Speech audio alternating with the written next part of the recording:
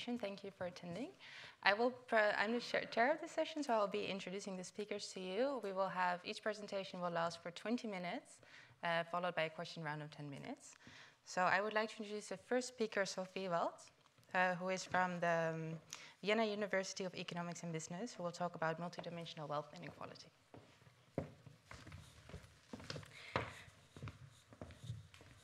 Yes, so thank you very much for the introduction. I am waiting for my slides. Here they are, great. Right, so yes, so I will talk about multidimensional wealth inequality. So I will talk about first about wealth, about distributional national accounts. Distributional national accounts, you can talk about income, you can talk about consumption, but I will focus here on the wealth component. And I will have a focus on Europe in general. But I'd like to start out by paraphrasing a quote by John F. Kennedy, who said in the 60s that a rising tide lifts all the boats. So meaning, as long as we have economic growth, in the long run, everyone will be better off, the entire part of the society. So the important thing to know is, and the important thing to measure is to measure growth and to measure GDP, because in the long run, everyone will benefit from it. The question is this really the case? And do we actually have the data to monitor that? And the answer is we don't really have it right now. Okay, I will talk about wealth inequality here, also because we know much less about wealth inequality than as we know about income inequality. And also wealth inequality is directly also linked to other types of inequalities. Wealth inequality, particularly through the generation of capital gains, is directly linked to income inequality. And the more wealth inequality you have, the more income inequality you will have in the long run, and the other way around. When you talk about inequality in macroeconomics, the idea is that we want to link, in order to monitor whether this rising tide lifts all the boats, we want to link distributional data to macroeconomic data, to aggregates. And the most important macroeconomic data, as we know here, are in the system of national accounts. And what we want to do is to directly link this distributional data to the balance sheets of the household sector to really see when we have growth, how does the household sector, how does the balance sheets change, who will have more, who will have less, which components of assets are changing, and how is the distribution of all these components changing over time. Also, we would like to have this kind of data for research. More and more macroeconomic models bring in more heterogeneity. They want to understand how, for instance, the distribution of certain assets and liabilities lead to different exposure to risks within a society, what are certain macro channels, what are transmission processes. For all these kind of macroeconomic models, we need much more data, much more heterogeneous data to understand it. And it should, again, be linked to the macro data so that we can have these consistent models. So the goal of this paper is not to understand all these mechanisms, but to really provide the information and the framework needed to do so. So we want to create this distributional data, which can serve more or less as a public good to serve to understanding all these questions. And the goal of this paper is to contribute to establish distributional national accounts in the long run. And I will focus here on a couple of European countries. In particular, it will be Austria, Finland, France, Germany, and Spain. So we'll talk about the conceptual framework of how we could actually do it, how we should think about it, what are the functions of this distributional data, and then I will show how we can actually do it for these countries and what are the challenges we currently have. Okay. Maybe just first, why is the average not enough? I think when we just take the aggregate and divide it by the number of households we have, the problem is because of it's a very skewed distribution, income and wealth as well. We're not talking about some central household. We're talking actually about a household that is quite high up in the distribution. So if you line up all the people by wealth, the average household will be somewhere here. The same is true for income. It's not like a central household. It's a household that is quite high up in the distribution. So if you look at the average, we are not describing a really representative agent in that regard. Also here I'm borrowing a concept from sociologists that would classify households by the use of wealth. So they say renters, they would have wealth or save for precautionary reasons. Then you have owner-occupiers. Those people are actually using the wealth for their own use. So they're using their own assets, which means they save it for a different purpose, and then there are capitalists. Those are people who generate income from their wealth. So these are the three functions of wealth. That's how sociologists sometimes define it. When you look at the average household again, it would be actually a very well-off owner-occupier, which is again not representative for the entire distribution. Okay, so when you talk about distributional national accounts, or DINA, there's quite a lot of initiatives going on right now. One is around the WIT-World dataset. So this is an academic network that tries to bring together distributional data, long time series for as many countries as possible, for as long as possible. They have very well-designed methodologies, very well documented, but very often country-specific solutions. So whatever data you find in a specific country, you would use that data to create this kind of distributional series. So it's not so clear always whether these data are really harmonized or can be compared across countries. And it's also lacking a bit institutional backing in that sense, that is not aimed to bring this knowledge directly to the statistical institutes and so on, so that this will be done on a regular basis and disseminated on a regular basis. Yes, and there are two international expert groups currently working on these topics too. One is the OECD Eurostat expert group on disparities in the national accounts framework. There the focus is mainly on income and consumption. And then there's the ECB expert group on linking macro and micro data for the household sector. They exclusively focus on wealth. There's also some other initiatives that are kind of related. Those are researchers that they try to measure the joint distribution of income, consumption, and wealth, sometimes also referred to the 3D.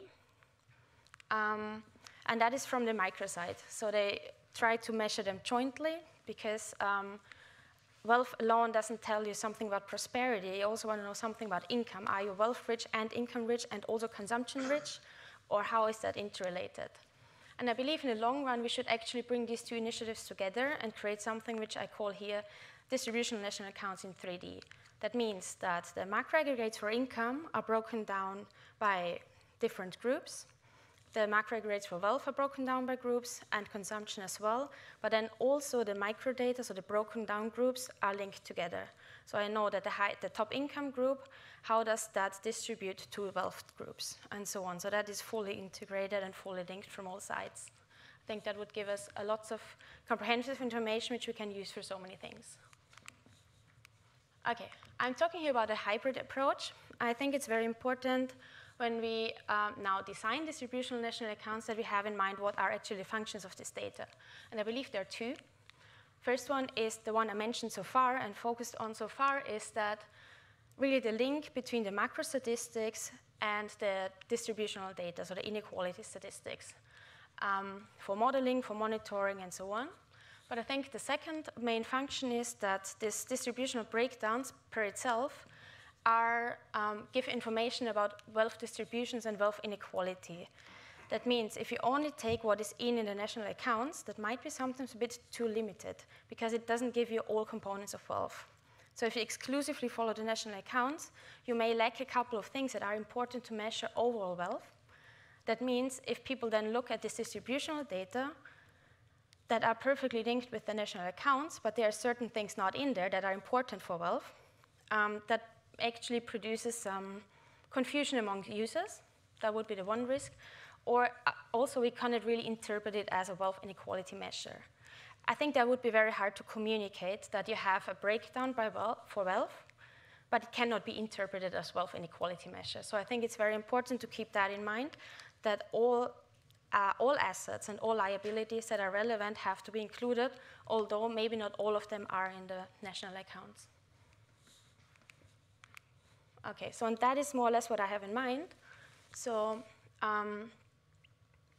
here is, okay, so when you look at it vertically, I have several groups. That could be, for instance, the poorest 20%, then so wealth quintiles, for instance, but also other qualitative breakdowns like renters, owners, and capitalists, as we had before, or also income groups, or rural versus urban, something like that. And then horizontally, Here we have all the components that are in the national accounts and that can be currently linked to microdata. So where we have a source for that also.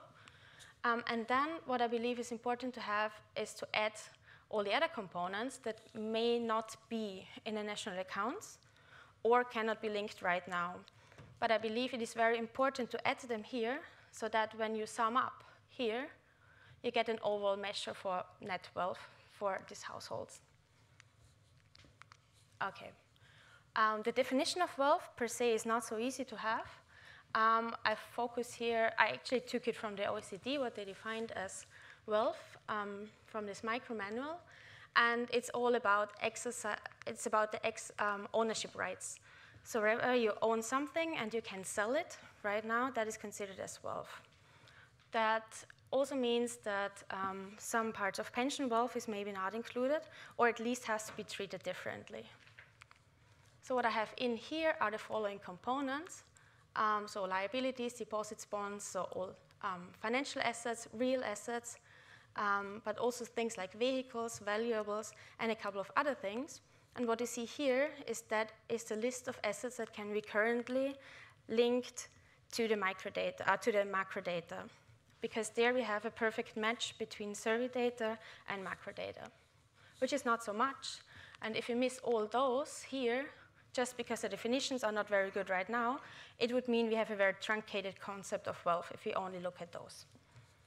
That's why we want to have all of them together, although they might not be perfectly linkable right now. But in the future, more and more asset groups could move actually to the integrated accounts. Right, vertically, I break it down by, well, net worth quintiles itself, but then also gross income quintiles. So I break down wealth by income groups. These are the functions of wealth. I mentioned them already. And in the long run, I also want to have disposable income and also equivalize disposable income as a proxy for living standards. Okay. So this is a bit like why I think this comprehensive measure of breaking things down by several components, by several dimensions is important. So here I have the income groups, here I have wealth groups, and here I have the functions of wealth. And what we see is, okay, so most people that are at the bottom of the income distribution, so many people are also at the bottom of the wealth distribution, but not all of them. They go actually everywhere. The same is true for renters. We would have that feeling that they would all be at the very bottom of the income and wealth distribution as well. They are mainly, but you also find them somewhere else. So to get an overall comprehensive picture, it's very important to look at all these dimensions at the same time. And then when you talk about really prosperous households or so, you can actually say, I want to look at those people that are at the top everywhere. So people that have high income, high wealth, and are also classified as capitalists in that sense. On the other hand, you want to look at really poor people when they are at the bottom in all three dimensions. Right. I'll talk a little bit about data. Generally, there are two opinions which data to use. It's administrative data or survey data. I think the old question. Here, what I would try to do is to find a solution that works for as many countries as possible in the most harmonized way as possible so that we can do cross-country comparisons. Right. Also, what is, So administrative data would be register data, tax data, and so on. The major problem is that it's a very indirect measure of wealth usually.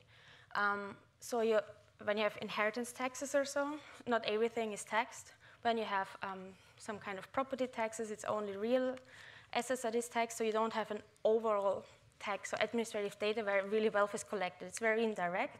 So for every asset class, you would have to have different methods to actually conclude the distribution of wealth. And it's usually also not linked to socio-economic heuristics. So you cannot break it down by income and all these things because this information is just not there. In contrast, survey data comes with all this extra data, has this link with socio-economic characteristics. It can be very easily harmonized across countries. But on the other hand, we know surveys are not working for everything. There are a couple of sampling problems, measurement problems, and so on. So neither approach is perfect, but I believe combining the two is probably preferable. And that is more or less what I try to show here schematically. So when you have administrative data, you compute the distribution of every component of wealth separately. Then you have to aggregate them in a way. So different asset classes, bring them together, and to get an overall wealth distribution. On the other hand, when you have survey as the linking component, you could still use administrative data as an input for the survey, but then you have the survey that comes with all the socio-economic characteristics. You can benefit from the administrative data by incorporating it into the survey to get then an overall wealth distribution, which is linked to all other dimensions. Okay. So what I want to show in the last 5 minutes is that wealth surveys usually are lacking the very top of the distribution, and that is actually the main problem for using it for distribution in national accounts, because a huge part is lacking at the very top. That's what you see here at this table, that the maximum wealth in a survey, that's a couple of surveys here, and the minimum wealth for the Forbes list, there's usually a large gap, a substantial gap. So when you talk about wealth distributions, you kind of have to control what is missing wealthy. And the problem is also when you look at tax data. This is some data from this paper here, where they show that also administrative data lack the very top because of tax avoidance. So the problem is that we don't have the top. It's in both data sources. And I think that's why whatever data you use, you have to kind of control for it. And I do it here in this paper in 2 ways. I use a Pareto approach and a generalized Pareto approach by using survey data and information from rich lists, so I assume that the top follows a Pareto distribution. Then I add observations from rich lists to estimate the shape of this Pareto distribution, and then compute how much is actually missing in the survey to adjust for this missing top. Yeah, that's what I do. And the other approach is a generous Pareto approach, where I actually use for those countries where we have wealth distributions estimated from tax data, corrected for missing wealth and tax havens. Then I have the top wealth share. I again assume a generous Pareto top tail. Then I use these top shares that are estimated from register data, and then adjust the survey with that. And what I just want to, what I show you, so maybe this one first. For France and for Spain, I can do both. So I can use this rich list to make this adjustment, and I can use tax data to use the adjustments, and I can use tax data enriched with estimates for how much is actually stored in offshore wealth havens. And what we see here is that regardless, so when I use, so that's the change in total wealth in the survey when I do that, when I use tax data only, it increases in France by roughly 8%, similarly in Spain. But when I use tax data and an estimate of how much is in offshore wealth havens, or when I use rich list data, it's roughly 11% here, or roughly 9 to 10% here. That means it's always quite similar. That means if you do not make these adjustments, it has a huge impact, but whatever kind of additional data I use, I get very similar results. So it doesn't really matter what kind of data I have to make these adjustments, but it's very important to do these adjustments. And I just jump back 1 slide to show you for the other countries where I don't have tax data to make these checks. I can only use rich list data. And what we see here, that's again the change in total wealth. It differs quite substantially from country to country. But when we look more closer into how the surveys are run, the size of this adjustment heavily correlates in how good the survey is.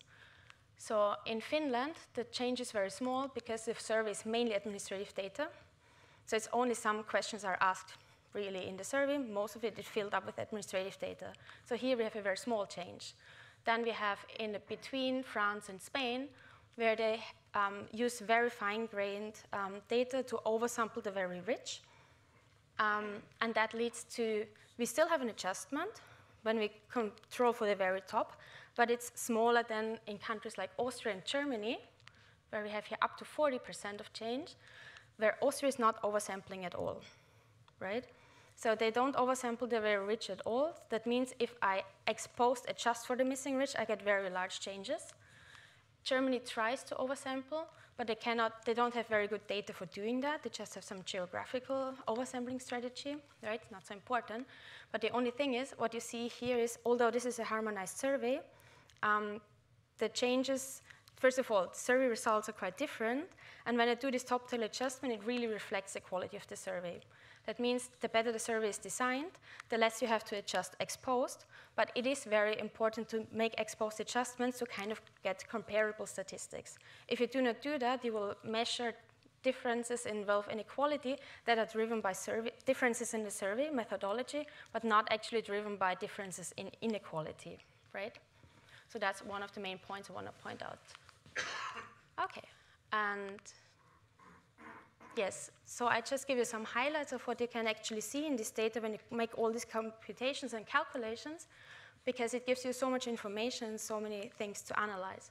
For instance, okay, we know that wealth is heavily concentrated at the very top. We can make these comparisons across countries. What you also find always is that wealth concentration is lower when measured against the income distribution, which means there is no perfect correlation between the wealth distribution and the income distribution, which we see also in this data. The top 20% in terms of income own between 50 and 60% of total wealth. So there is a concentration, but it's not as much as one would have thought maybe. The share of capitalists, as I defined them, ranges between 10 and 20% in Spain. So also there we have quite differences across countries. Yeah, here something very interesting, I believe. So 10% roughly in the euro area are households that are income poor, wealth poor, and renters. So those are really the most vulnerable people. On the other hand, roughly 4.5% are at the very, very top. Okay, right, and then there are some other results which are all in the paper if you're interested in, and maybe I just use 5 more seconds to summarize up. So I believe that all the surveys have many problems. They're probably still the best starting point for WealthDina because it produces kind of comparable statistics when you make these kind of adjustments to make surveys comparable. The more you can adjust surveys with objective data, with administrative data, the better the survey will be. I believe it's very important to keep in mind the double function of DINA. So it's important to keep all asset classes so that you do not confuse users. I think adjusting for the missing wealth is not only interesting per se, but it's also fundamental, because if you do not do that, you will get biased results. Very important point, I think, is that the magnitude of the top tail adjustment correlates with the quality of the survey, so we should focus on also improving the surveys, probably. Whatever you use, whether it might be rich lists or top wealth shares estimated from tax data, whatever, all works very well, all lead to very similar results in those countries where I have several data sources. Yeah. Right. And those are some next steps I want to do, is to also connect this wealth also with disposable income, something that's currently not in the survey, currently only have gross income, but also make this disposable income link so that I can then, in the next step, link it with distributional national accounts for income. Okay, thank you very much.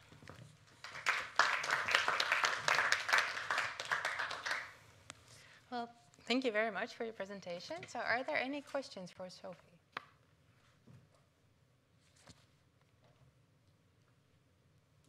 Yes. Well, I think I can speak without microphone. Can you hear me? My name is Peter van den OSD. I was wondering, did you do any research on the consistency between income developments and wealth developments at this stage? I mean, not whether the groups are consistent, but it's really, there is a relationship between income and wealth development, although it's not that straightforward with holding gains, etc., consumption levels. But did you look at that as well? No, so everything I did here is now really cross-sectional. Because that's already a lot of work to do that for 1 year right now. So that's really the idea, to make it work for 1 year for many countries and to work on the definitions and the conceptual links. What you're saying is that would be interesting to see over time, right? How do they co-move or not co-move together? I believe this is actually something, like a reason why we want to have this kind of data, because that will give us in the long run this information to monitor it.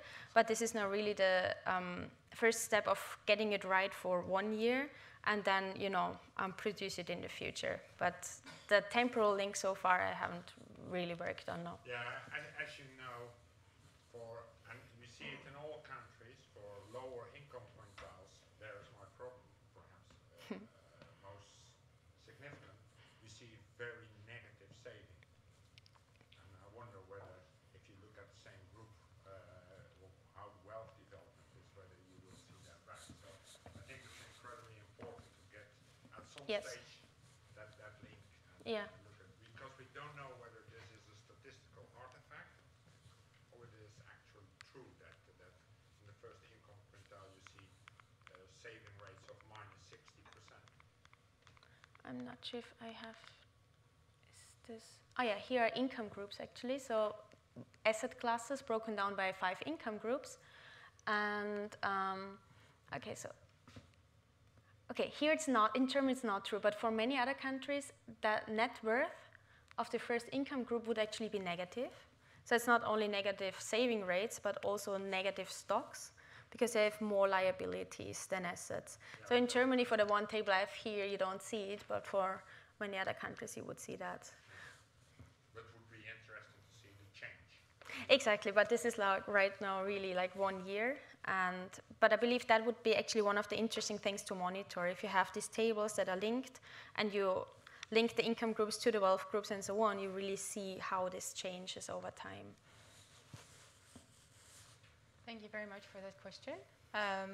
I forgot to mention, if you have a question, could you please say your name and organization? Thank you very much for doing that. Yeah, so because you said that, then I remembered I should mention that. So I think the gentleman next to you also. That was about the same as what I was. Okay, so are there further questions? Yes. Are you able to, sorry, Peter Matejic, Department for Work and Pensions, the UK. I was wondering, are you able to do by characteristics? So would you be able to look at sort of wealth of pensioners, for instance? Because obviously I think there's quite a kind of age sort of dimension to this as well. Yeah, that's one thing. People always want to have age. The problem is here the measurement unit are households. So what is the age of household? If I want to, I have the age of all the household members, and I can make some assumptions. How would you split wealth between household members? And then you can do something like really age. I've seen some people just taking the age of the household head. I think this is not a very good thing, because the household head is a bit random how this is chosen, right? Yeah. So that would be interesting, absolutely agree, but I think then we come really to this question, how is wealth split within a household? I was recently talking to someone, maybe you should look at divorce data or so. That's actually when it's realized how is the wealth really to be split. But otherwise, we here measured on a household level, so I'm a bit reluctant of really talking about age here. We have time for one more question, if there is one. If there are no more questions, then I will thank Sofie for her presentation. And then I will introduce the next speaker, who is Dennis Fixler from the US Bureau of Economic Analysis, and he will present on improving the measure of the distribution of personal income.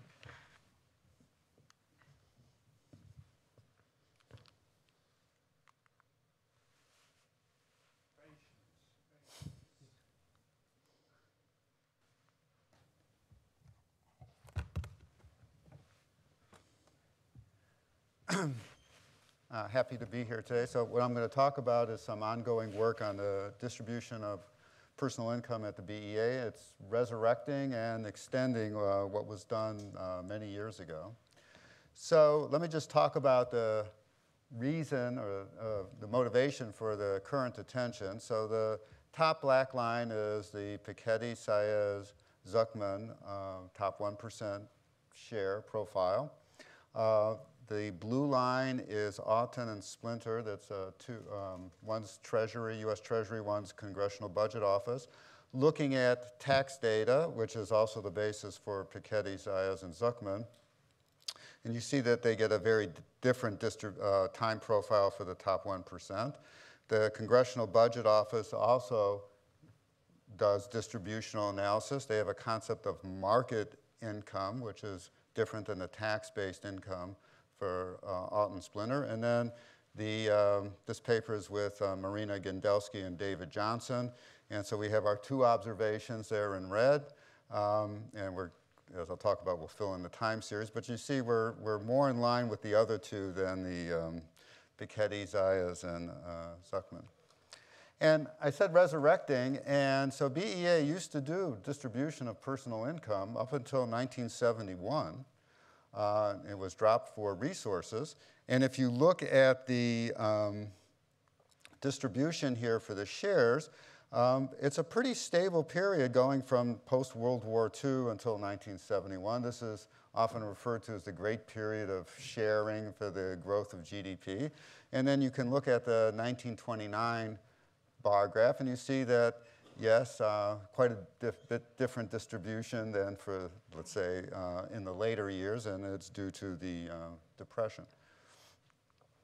So what's the current motivation here? GDP is increasing. What share of growth goes to what part of the distribution? Disconnect between micro measures and macro measures, and this is part of the OECD. We're participating in the OECD effort to come up with distributional national accounts. So a little bit more specifics about the three diagrams I put up there. So Piketty, Zayas, and Zuckman, national income. And so one of the themes of our analysis here is the concept of income matters.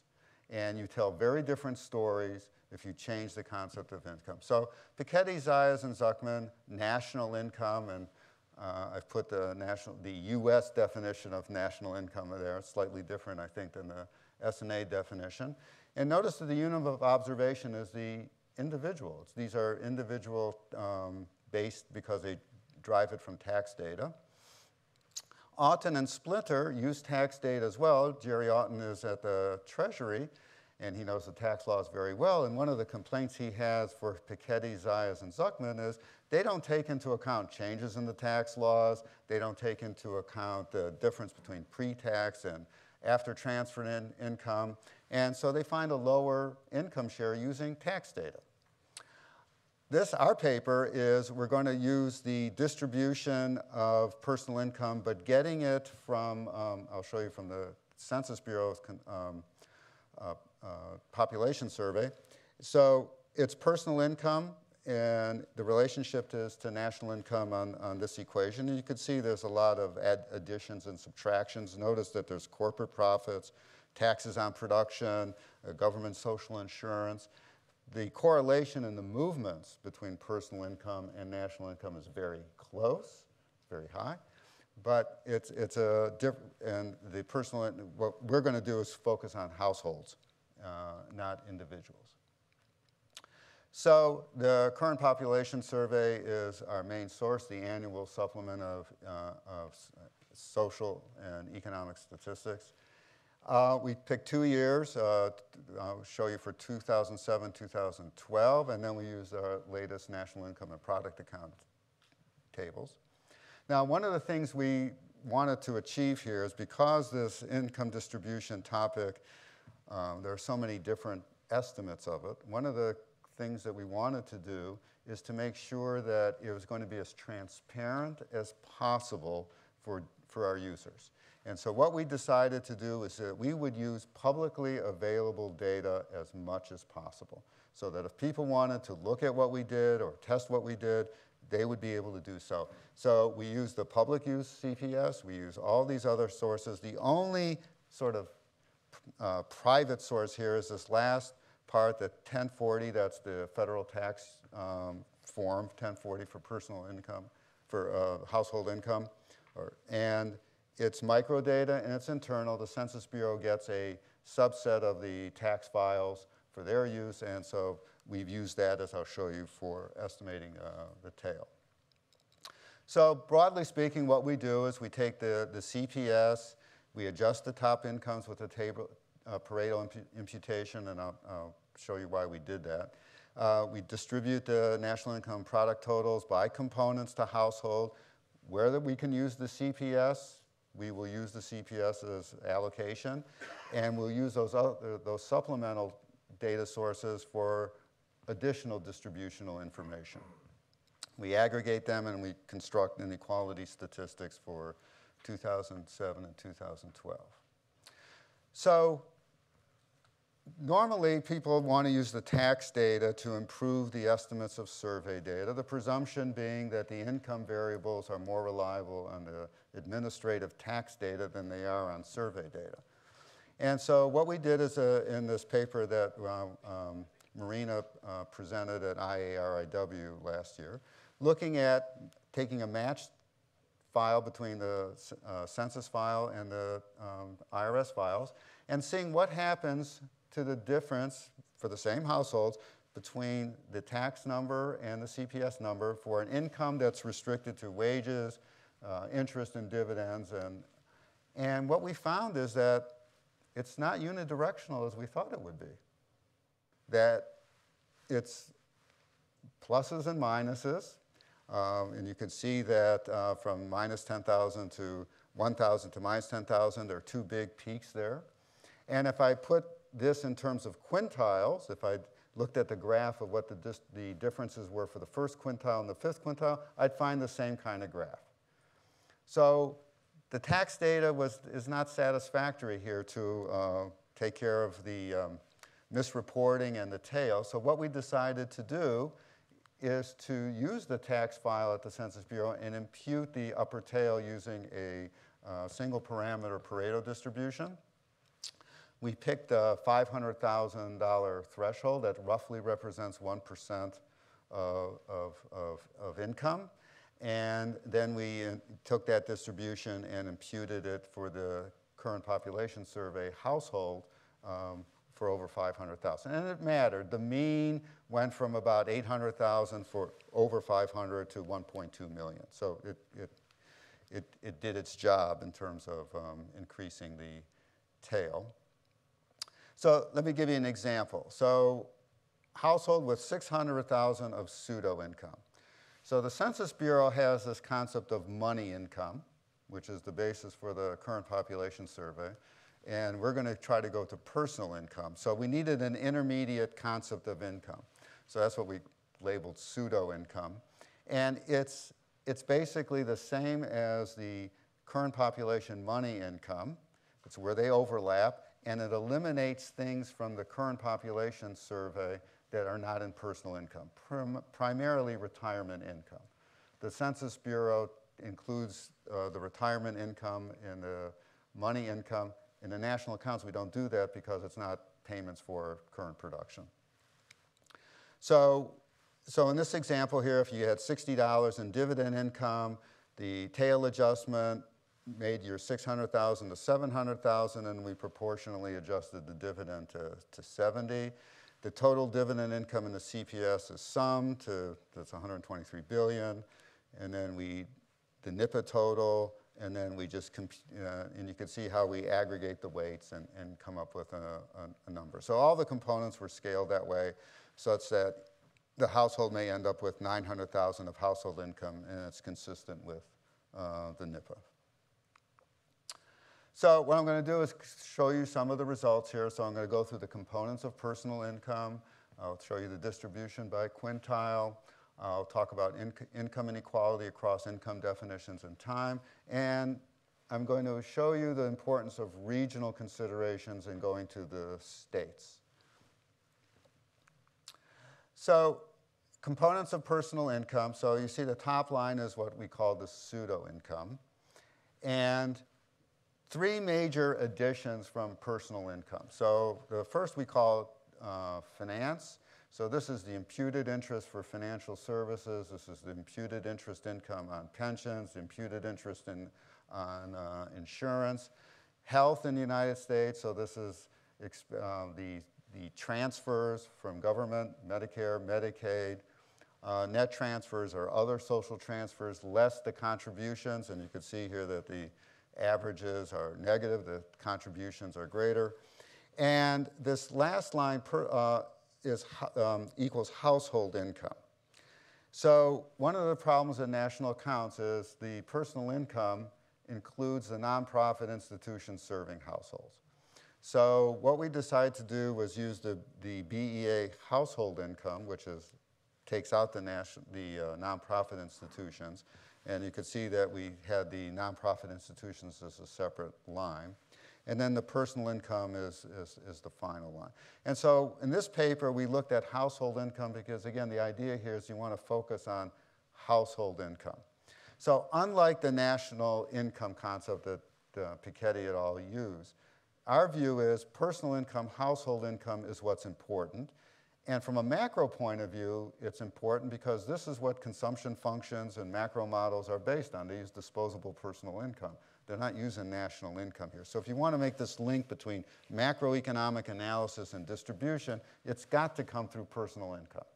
And so we decided to take out the nonprofit, so we left it as household income.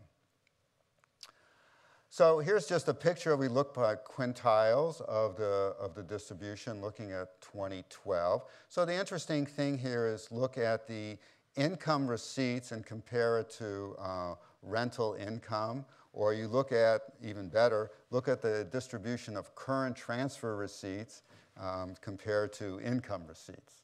And you could see, as you would expect, the income receipts is all the top quintile, and the current transfer is focused on the bottom quintiles.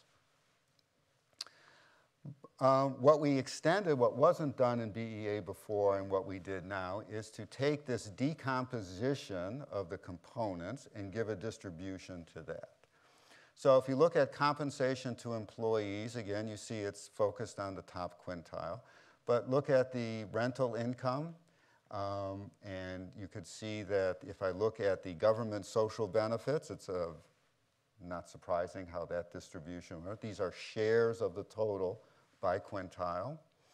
The other interesting one is proprietor's income. You could see, not surprisingly, that the fifth quintile's got 83% share of the proprietor's income. So these weren't surprising, but it's important. Interest income, dividend income, also heavily to the top quintile.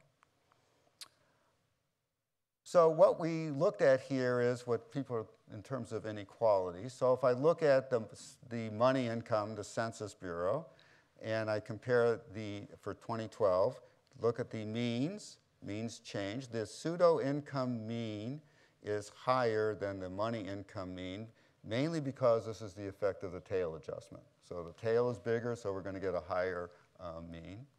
If you look at the three Ginies, though, I mean, they're different, but they're not hugely different, that you would think something is really strange here. But I think the telling number is the 90-10 ratio. So the criteria of the lowest category of the 90th percentile and the lowest category of the 10th. And so our measure of household income tells a substantially different story about inequality than does the census money income, which is the official Gini number and the official distribution in the United States currently. If I go to 2007, I get the same kind of answer. So this, to us, was very, it's very telling that the incorporating transfers, basically, is a big deal. And these other concepts don't. So let's go to now these other studies I put up on the board, on the screen earlier, and go to the top 1% share. So for us, it was 13.3 in 2012. 12.5 in 2007. The pre-tax national income, this is the Piketty, Saez, and Zuckman. Look, 20.8% is the top share. It's hugely different, and quite different than the other two. So yesterday's talk about Brexit and trust in statistics, and there was this discussion about the importance of regional distributions here. So here, I think I can show you, at least for the United States, that taking into account price difference matters. So the first column here is median nominal GDP, median nominal household income. Green is high, red is low, and yellow's in the middle. And you can see that the District of Columbia, which is a city-state in the United States, the capital, it has the highest. And Arkansas is the lowest, and Michigan is in the middle. So what I did is, or what we did is, we took what we produce is a regional price parity, which is a multilateral price index across the United States at a point in time. So it's not an inflation measure across time, it's a spatial price index. And so I deflated, for 2012, we deflated the medians by the price index, and lo and behold, Minnesota now is the highest median income. Indiana's in the middle, and Hawaii is the lowest. And Hawaii was not the lowest if you look nominally, it was about in the middle. The reason being, Hawaii's prices are 18% higher than the US average. And so if I look at the means, I get the same kind of change in ordering, taking into account changes in the purchasing power of money across space. So this was pretty revealing, and I imagine that different states are going to talk about how they should be getting different money here based on the purchasing power here. So if I look at some of the states in particular, District of Columbia, look at the 5th quintile here, household income. Somebody would cynically joke, this is why inequality is such a big discussion in the Washington, D.C. And so if I look at Michigan and Arkansas, they're not so much different in the 5th quintile. They're closer. I mean, one's higher than the other, but it's not this qualitative difference between that and the district. If I look at by regions here, so you can compare New York, New Jersey, and you see that they're higher. 90-10s are, the spread is pretty high. If I go to the Midwest, the Ginies are about the same. The 90-10 ratios, which I think is a better indicator than the Gini, the 90-10 ratios are much more clustered than anywhere else in any other region in the United States. If I go to the West has the highest average Gini and the highest average 90-10 ratio. So that's just in a different world. The South the results are kind of peculiar because of the District of Columbia. And you could see the 90-10 ratio is huge compared to everybody else. And so just as a thought experiment, I took the District of Columbia, took it away, and gave it the average of its 2 adjacent states, Virginia and Maryland, and it became much more reasonable with the Midwest and the South, as taking away the outlier of the district. So regionally, we have different stories. It's a big country, but the Midwest seems to be much more equal than any place else in the United States. So in sum, we construct a distribution of personal income using mainly public use data. That was the goal. Pew-to-Pareto distribution for the top income, top shares for household income, align well with the Alton, Splinter, and CBO. Income definitions, highly significant. So this is one of the takeaways here. You have to have some consistent concept of income. Gini shows little change. 90-10 ratio, this is I think the real story here. And the non-money income allocated to income groups is extremely important for the story you're going to tell. So I started off with our 2 dots. So the ongoing research now is we're going to fill in 2007 to 2012 and then go all the way to 2017-18. The data sources I put up on the screen on the second or third slide, part of the problem is we don't get them all at the same time. So the time frame for the receipt of data goes from about 9 months to almost 3 years. And so what we can do, how far we can go, is going to depend on that time flow. We're working with the OECD people about, part of this task force, about developing a consistent, comparable distribution of measures of PCE. We're going to look at savings. From a macro point of view, we produce macro statistics. We want to be able to help people conduct average propensity consume, do regional multipliers for the impact of fiscal policy. So that's on the agenda. On the agenda, I didn't put on here, we're going to look at distribution of consumption. The U.S. Federal Reserve recently came out with the distribution of wealth, entered into discussions with them. We're going to see if we can use their distribution of wealth and bring it to personal income as defined in the national accounts. So we have the triad here, consumption, wealth, and income on the same distributional basis, ideally. So that's what we're going for. I think I'm out of time. Yes, thank you very much. So are there any questions from the audience? Yes, sir. So, Dennis, when you're looking at the tax data matched to the CPS data, how do you handle the people who aren't in the tax register but show up in the CPS? Because we have a lot of those, and we think they're all illegal. Well, I think a lot of them are illegal immigrants. Yes. And by the way, sorry, Chris Bollinger, I'm at Essex University, ICER, but I'm from the University of Kentucky. So what we did is the first thing was to take the characteristics and match CPS to tax records. So if you didn't, if there were non-filers, right, they wouldn't be picked up in this match. Okay. So that was the first criteria, matching the tax data with the filer. So this is by characteristics, of course. So you're not matching name? No, the Census Bureau doesn't have names, so it was all the other variables that you can do. Yeah. There's a very strong confidentiality protection here. Thank you. So next question. Yeah. Well, I already introduced myself. But to do it again. People forgot. A fantastic work.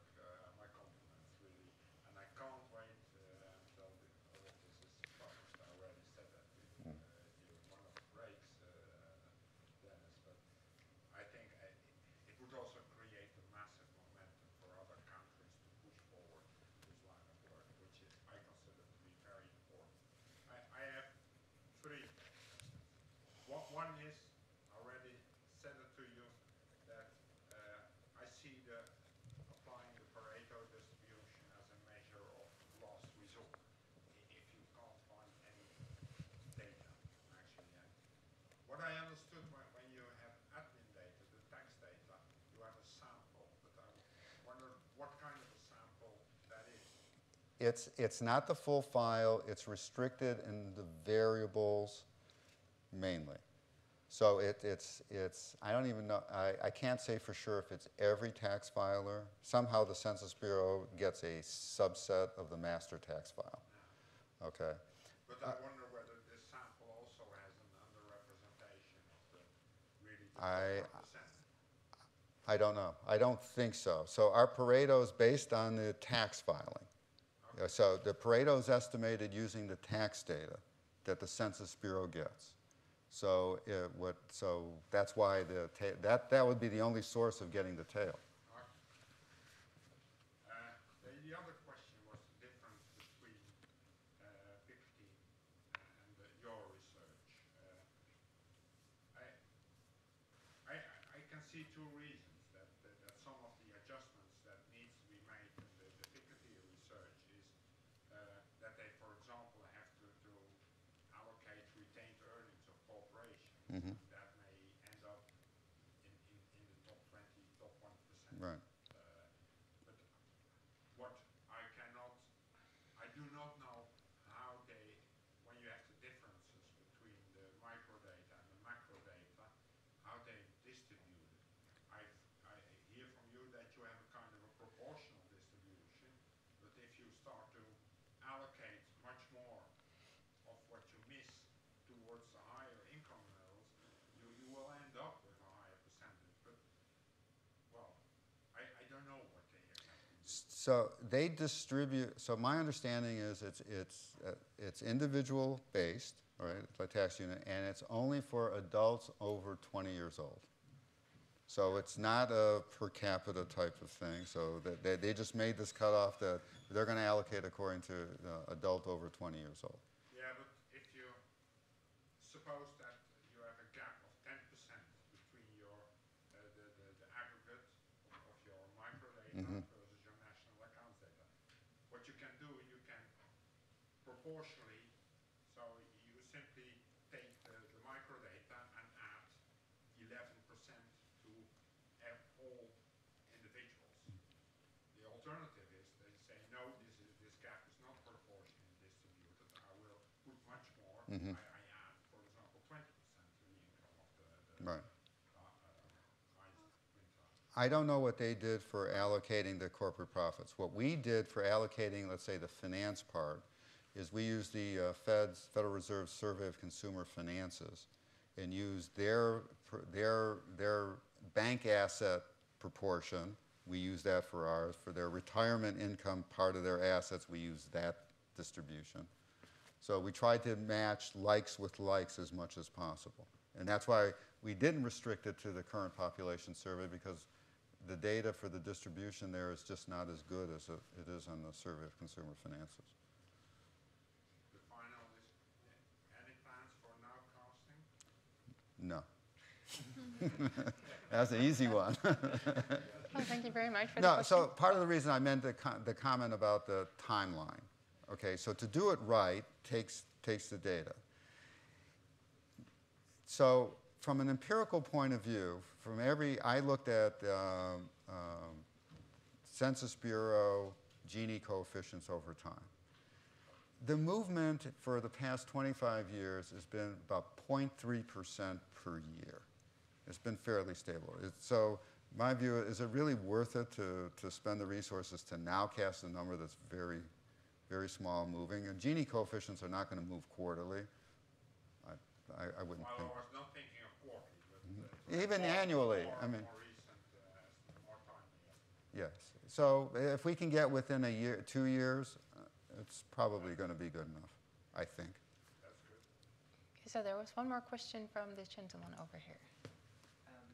Andy Summers, LSE. It's kind of to pick up really on the second question rather than here. So, yeah, my understanding is that the differences between Pichtside, Zuckman, and Waltl and Splinter, pretty much all the action is in how you do that distribution of missing income. So there are relatively small differences attributable to your choice of unit, whether it's the individual or the household, but really all the action in that big 7% gap between 20% and 13%, top 1% estimate is all in how do you do that distribution. So, I mean, you mentioned, can we think a bit more about how to do that attribution for example, different types of income? But my question was really then kind of what can we learn from this for other countries? Because the other lesson from that trickiness of how do you allocate, this is the income that you see in national income totals but you don't observe in your fiscal income definition. That, as Waltl and Splinter rightly point out, is extremely sensitive to the definitions in the tax code, which are very different across countries. So I wonder whether you could say anything kind of even provisionally about whether this can be applied in other countries and what differences you might expect to find if you did that. I don't know what the supplemental data is. It probably varies by country by country. I mean, we found it extremely useful to just be very open-minded about what could be used for distributional or allocation purposes. So we used the Fed. We went to Congressional Budget Office for a lot of the social stuff, the social transfers. We went to the entity that collects all the data for Medicare and Medicaid. We used their distribution for that. So the lesson we learned is if you want to allocate a particular component, the best thing to do is to go to as best you can to the source of the component and use their distribution. Because these blanket rules of thumb just don't seem to work very well. Take, for example, Mexico. If you look at entrepreneurial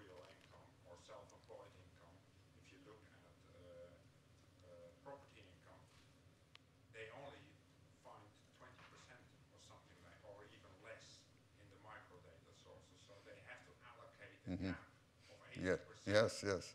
And it matters a lot where that ends up. And I think you have to look at the type of income. If it's, for example, a lot with informal activities, informal economy, and you know that, then you may have a more even distribution or even allocate more to the lower income quintiles. If it's about capital type of income or Yes. cooperation, more official cooperation, you may want to do it more to the 50 quintile. And that matters a lot. And there you want to be as transparent as possible. I agree with you. If it's misreporting, then it's a real issue. The U.S. Treasury runs every so often what they call a very intensive audit of a sample to try to get at ratios of misreporting for the sole proprietors and these kinds of things.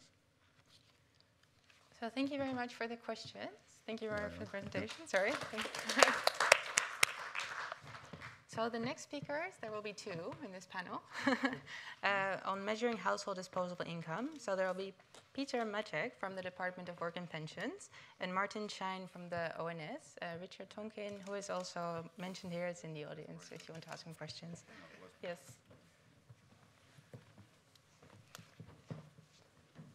Hello. So this is work looking at measuring household disposable income in official UK statistics, and our work introducing a top income adjustment. And as Tanya said, this is a joint presentation between myself at ONS and Peter at the Department for Work and Pensions. So a bit of background about why we need a top income adjustment in our work. So firstly, the two main sources we have of official household income statistics in the UK are households below average income, which is known as HBAI, and this is produced by DWP and is based on the Family Resources Survey. And at the ONS, we produce the effects of taxes and benefits, which I'll refer to as ETB, and this is based on the Living Costs and Food Survey. So when it comes to issues of measuring incomes of the top income individuals, it's kind of a well-reported issue in survey data in different survey types in different countries across the world. We see issues that top income individuals are underreported and undercovered in these data.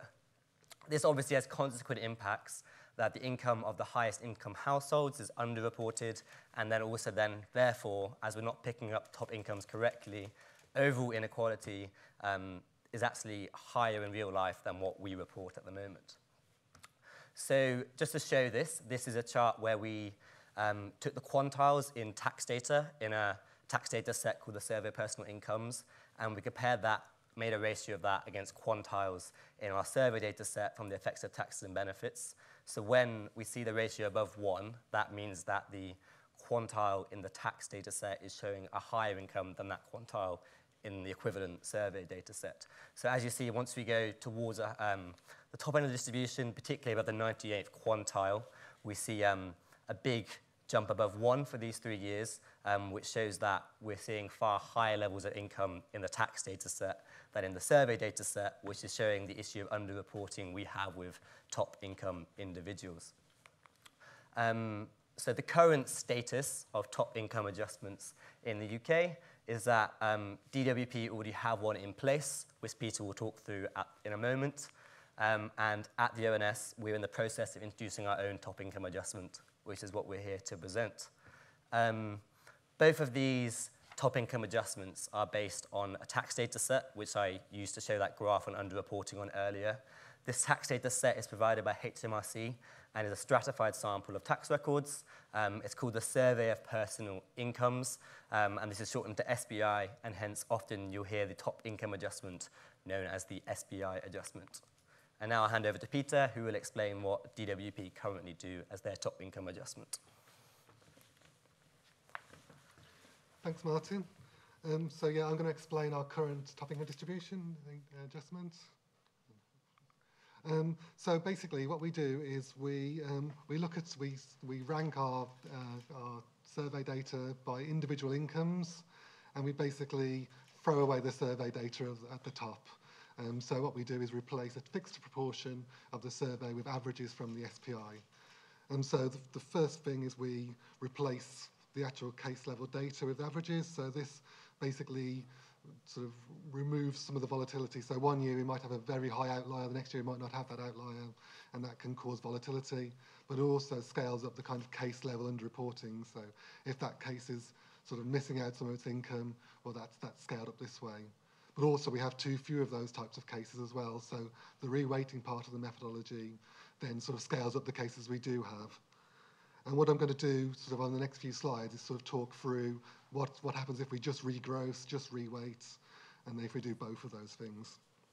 The other thing I should mention, based on what Dennis said, is that we're doing this sort of a year after our survey finishes, and at that point we don't have the final tax records data set, so we're using a projected survey of personal incomes data, and that also has an impact because obviously there's lots of kind of behavioural responses to the tax changes that is quite a kind of difficult ask for HMRC to sort of model that correctly. So how much do we adjust? It's sort of, there's no sort of scientific basis for these proportions. They've evolved over time, I'm afraid. But we basically do it for 0.36% of non-pensioners and 1.16% of pensioners, and separately for GB and Northern Ireland because of some of our grossing regime. So that's sort of our unadjusted Gini coefficients. So this is when we've taken our individual level income data, we've summed it up to a household level, and we've equivalized it to work out our inequality statistics. And you'll see sort of some of the problems I mentioned are sort of seen in this data set. So it's kind of very spiky, and that's not sort of realistic in the situation of Gini's being quite sort of static over time and slow moving. And you can see, if anything, the latest period is historically low if you just use the unadjusted series. So the last sort of 4 or 5 years, you know, it's never been lower since 94, 95. So now I'm going to turn on the sort of case level adjustment. So here's where I throw away the top of the distribution and then just use the SPI averages. And you'll see, as I say, the volatility has been reduced quite a lot. But the overall level's properly about the same overall level. So the next one is when I actually keep the cases as they are, but overweight them. And obviously what I'm doing there is sort of scaling up the volatility as well, because that outlier, not only is it there, it's now got a higher weight than it had before. But when I do both at the same time, it's now not so volatile, and it's sort of moved upwards. And interestingly, I suppose, over time, if anything, the gaps increase. So the kind of the burden carried by this top income distribution adjustment has grown. And the other thing that sort of changes is that it's still sort of lower than, the inequality is still lower in the latest period than sort of the mid-2000s, but it's now around the level of 94, 95 rather than lower than it. But sort of, it was described in Stephen Jenkins' paper as pioneering, but sort of it's just on or off, and there's sort of random sort of numbers put in there. So ONS, with our help, have sort of refined this method, and Martin's going to talk through some of the options he's gone through. Great, thank you, Peter. So in terms of developing a new adjustment, we had a set of criteria we wanted to make this new top income adjustment. So we wanted it to be methodologically sound and based on academic standards, and hence we've sought help from Stephen Jenkins, Andy Summers at LSE, and a lot of help from the Resolution Foundation. We wanted it to be transparent and understandable by users, so the method can be easily explained. And then we wanted the adjustment to be made on underlying microdata rather than just aggregated data. We built on methods already existing from DWP, and then also later a paper suggested by Stephen Jenkins' group in Berkhouse et al. Suggested improvements to the current DWP method. So we've got a couple of methods which we're trialing. So the first one we've labeled as the quantile method. So what we do is we take our survey data, which is the effects of taxes and benefits, and the tax data, which is the survey of personal income data. We get that to an individual level, and we rank it by gross income. We then decide a threshold, which we're going to adjust the survey data above, and then quantile groups above this threshold. So in this example, I've adjusted everyone above the 96 quantile, and then 0.5% quantile groups. Then what we do is we take the mean average for each SPI quantile group, and then we impute that onto individuals in the equivalent survey quantile groups. And this results in us having a survey data set, which kind of represents our original data, but at the top end of the distribution where we have that underreporting we talked about earlier, it now represents the tax data set as we've imputed those incomes on top. Now, the other method we've been trialing is more similar to the current DWP method, but it's a bit more complex. So we start off the same, where we rank the ETB and the SBI, so the tax and the survey data, by gross income, and then similarly we decide a threshold to adjust above and the size of the quantile groups. So this example, adjusting above the 98th quantile with 1% width quantile groups. Then what we do is we take the quantile boundaries from the tax data set and we look at what is the income in those boundaries. And then what we do is we take these income measurements and then we create bands in our survey data, so individuals within these income boundaries from the tax data set. Then what we do is we, similarly to the quantile approach, we impute the income from the tax data set onto these bands in the survey data set. But then what we do is we increase the weight so that the weight of the individuals in the survey data is the same as the weight of the individuals in the quantile groups in the tax data. And then, of course, we have to reweight the rest of the data, so we're back to the same population totals as before. And this results similarly in a data set where the majority is still the original survey data set, but at the top we have the incomes adjusted and actually reweighted to match the top of our tax data set that we're using. So things to note is that, for simplicity's sake, I didn't include this in the flow diagrams, but we impute separately for retired and non-retired individuals, because when we looked at underreporting by the retired split, we saw the issues of underreporting at the top of the retired distribution and also the non-retired distribution. As Peter discussed, we're having to use projected SBI data for the most recent years, as the full kind of micro data doesn't come out until a couple of years afterwards. And for reasons we're not sure about, there's currently no SBI data available for 2008/2009. So things we need to decide about the adjustment. I've run you through the method, but there's lots of details we are trying to determine, and hence here seeking feedback. So we have the threshold. How far down should we adjust our survey data? So realistically, probably as low as 95 or up to 99% is the threshold we would adjust above. The problem with going too far down is then you're throwing away survey data, which is quite valuable. But the problem of not adjusting far enough down the distribution is you still have that issue of underreporting we wouldn't be combating. Then the other thing is the width of the quantile groups. So when we have a number of quantile groups above the threshold, realistically, we'll probably use one of these three widths of 0.25 up to 1%. If you have a smaller width, you can get more precision at the top of the data set. However, when we've got a data set of 5,000 individuals, if you go below 0.25%, then you're only adjusting 5 or so individuals, so it becomes problematic accuracy-wise. And then, as discussed, we've got two different methods, and we've not decided on what is the ideal method to use, whether to use the quantile method or to reweigh, so to combat undercoverage. And then one other problem is this, as I discussed, about projected data versus the full data, where will we go back and adjust what we've adjusted? So if we've adjusted something in 2 years' time, will we go back and readjust it with the full data set? Okay, so then we've implemented this top income adjustment and provisionally, and then what is the effect of this top income adjustment in our headline measures in the effects of taxes and benefits, which is our survey data set. So whatever we do, we see a large change in the measures of inequality and a large increase in the income of the top decile, regardless of kind of the details and mechanics of the adjustment. And this variation by adjustment type is smaller than just having an adjustment at all, but we still need to explore more to know what the best methods are. So this is the Gini coefficient, where if the Gini goes up, that indicates that income inequality is more unequal, and if it goes down, less unequal. So the dark blue line at the bottom is our unadjusted, what we normally produce as our headline measure for Gini of disposable income. And then the other 5 lines are our Gini when we've adjusted using the quantile method, but varying thresholds. So as we can see, the variation in the Gini by the different methods with different thresholds doesn't change as much compared to just having any adjustment in place at all, which shows us that the most important thing is that we have an adjustment in place, and then beyond that, the mechanics of the adjustment aren't as important as just having one in the first place.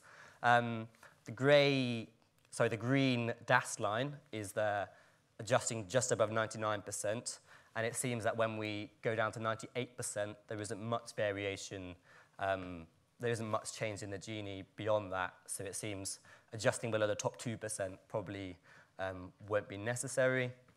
A quick thing to note, the gap I discussed is because we don't have any SBI data sets for 2008, 2009, and then we see very little gap in 2010-11 between the tax data set and the survey data set, which is, we think, probably due to there was the introduction of the 50p tax that year, so a lot of individuals would have forestalled their income the previous tax year to pay reduced tax, and hence that year the tax data set wouldn't vary as much from the survey data set as in other years. So then we've got a couple of other charts which is exploring the Gini by different details of our adjustment. So this is when we use different quantile group sizes above the threshold using the quantile method.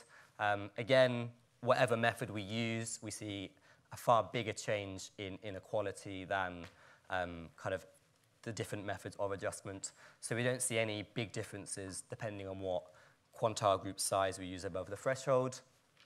And then the final one is our adjustment methods, so the two different methods I talked us through earlier. We've had the re-weighting method still provisional, as we've had some problems getting the re-weighting totals correct, and we've only got it back to 2011-12. This seems to have the biggest difference between adjustment types compared to changing the threshold or changing the quantile group size. So I think the biggest decision with our adjustment is going to be, should we do the re-weighting method or the quantile method?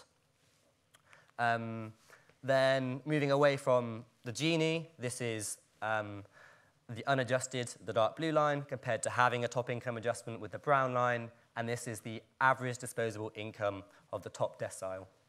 So as you can see, there's a big increase in the average disposable income of the top decile when we adjust. And then one final thing is previously using survey data, we weren't happy kind of presenting results on the top 1% because we knew there were issues of underreporting. So we weren't happy with the accuracy of producing figures using the very top income individuals. Now we're more confident if we use this adjustment of presenting analysis showing income shares as top 1%, which seems to be around 7% in the UK at the moment. And then I'll hand over to Peter, who's going to talk us through the effects of using this new adjustment on DWP's data. Thanks, Martin. So I'm going to show this chart. So basically, there's 4 lines on this chart. You probably won't be able to spot the 4th one, but so the dark blue line is the series you've seen before, our published inequality statistics. And then the yellow line is Martin's quantile method with a 97% threshold and a 0.5% width. And you can see it goes up faster in the mid-2000s and is generally higher than the published series all the way through. However, the orange line is if I just move from my projected to the outturn SPI data, and you can see that is pretty close to the yellow line.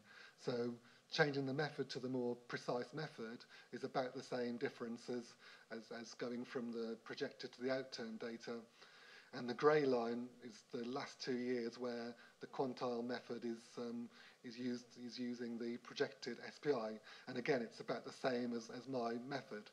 So it seems that, I suppose, one, the story doesn't really change with whatever method you use, increasing in the mid-2000s, decreasing after 10-11. But it looks like the key driver is the SPI data being available. So I think there might be a bit of trying to persuade HMRC to think about how they're projecting this information. So yes, I've said that as the trends are less affected.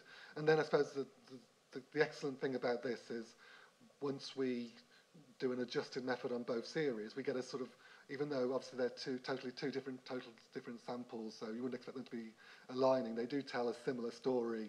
So we can see 2002 to 4-5 sort of level inequality, rising between 4-5 and 6-7, then sort of stable-ish from 11-12 onwards, whereas before we've had sort of slightly contradictory stories with ONS showing a declining over time, broadly speaking, since 5-6, and us showing sort of more sort of up and down series. So I'm going to hand it back to Martin just to talk about the future outlook and then answer any questions. Great. So just to sum up in terms of the work on this is we released an article summing this up at the end of February on the ONS website, which you can find. And then we hope to publish a more comprehensive joint ONS DWP ESCoE paper, which will hopefully also have the reweighting method in there, which we didn't have in the February release. And then the plan is that we will be including a top income adjustment in ONS's headline inequality measures and income statistics for the 2018-19 year. And then hopefully we'll be able to apply the adjustment retrospectively to a whole time series rather than have a break in our series come next year. Great. Thanks a lot.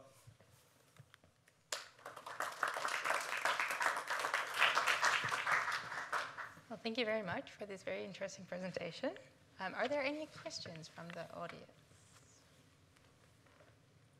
I have one question myself, because the SPI data is at the individual level, so I didn't, like the ETB, this is still household level variable. We can get it to an individual level using the LCF has information on each of the individuals in the household. Okay. So then we can make it to an individual level, and then once we've done the adjustment, we then take it back to a household level, which is the same as, yeah. So you carry out the adjustment on the individual level, and then you...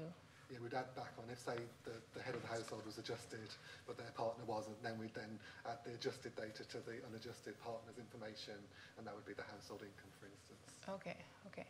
So one thing that I didn't understand that well is because the underlying data source, the HBAI, so the basis is the FRS. So in between that, there's also a lot of imputation made. So for me as an end user, it's really hard to understand exactly what has been done there. So the WDP method has been carried out straight on the HBAI method or data? Yeah, that's right. Yeah, so okay. Yeah, the FRS data is unadjusted. It's just the survey data. Okay, thanks for the clarification. Yes.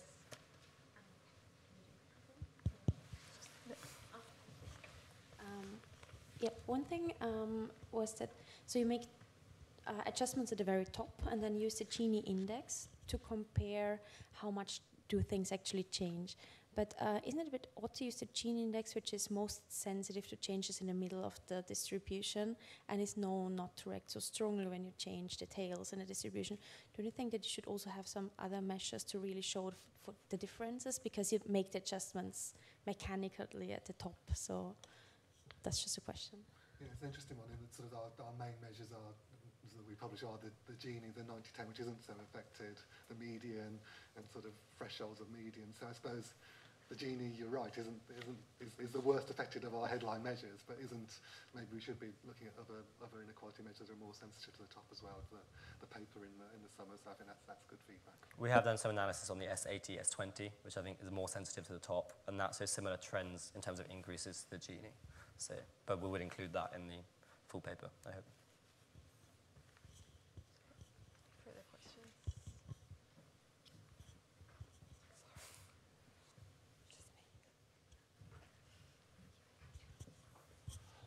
Richard Dorset, University of Westminster. Is there an assumption in this that the adjustment is addressing an underreporting of income rather than the fact that the people observed to have the highest incomes in the survey data are different from the people that have the, a non-response issue rather than a misreporting issue? And if so, what is the,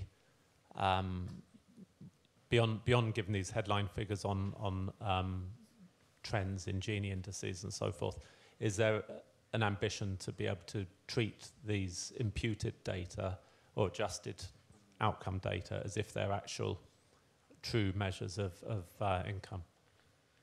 Yeah, it's an interesting one, and it's what we've done is replace their income information, but we've assumed there are other characteristics such as household composition, age and stuff like that that haven't been adjusted. So if there's if we've just got a wrong sample of the top percentage, whatever we do here isn't so good. But that's what we've chosen to do. Unfortunately, and obviously, if we are missing a huge tranche of differently constituted rich people, well, we've got no information about them anyway to be rescaling or regrossing.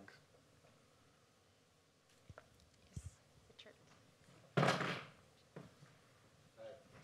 Just to build on that last point, Richard Tonkin, ONS, one of the co-authors, but just to build on that last point, the work that Stephen Jenkins has done with Richard Burkhauser and others looking at the top of the income distribution in the UK has suggested that the kind of issue is mainly around under-reporting, so that the survey's capturing the right people, there's still going to be issues around sparsity of data and so on, but those people are under-reporting their incomes, and that's a bigger issue than non-response. So I think there's one more question at the back. Yeah.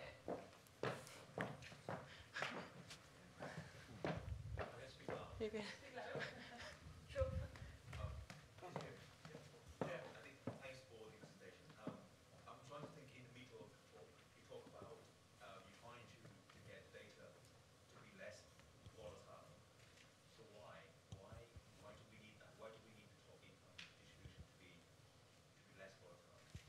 So I think that it's correct for the survey. So basically, if you imagine 1 year some very rich person fills in the survey, just coincidentally, but the next year that one rich person says, with sample says no, well, suddenly the means jumped up just because that one case is on the data set. So that's the issue right at the top of the distribution. If you've got a billionaire, for instance, filling in the survey 1 year and you don't adjust the top, well, that's spurious volatility. It's just that you sampled him this year and you didn't sample him the previous year or the next year. For example, I'm not a billionaire, obviously, but I guess if they have a big business, in 1 year it can be a good year, they have lost money, next year it can be a bad year. Yeah, and hopefully that would be in the SPI data. The fact that if that business is dominating the UK economy, that should be then driving some of the SPI trends. Whereas, you don't want the random sample to drive some of the trends, which is what it would do without this adjustment. One question. Yes. Yeah, it just kind of follows on from that. So I agree in relation to the survey data. Of course, one of the interesting things about the top 1% series for the UK is that you've got volatility driven by the tax system itself, which is very visible in the form of the dividend forestalling.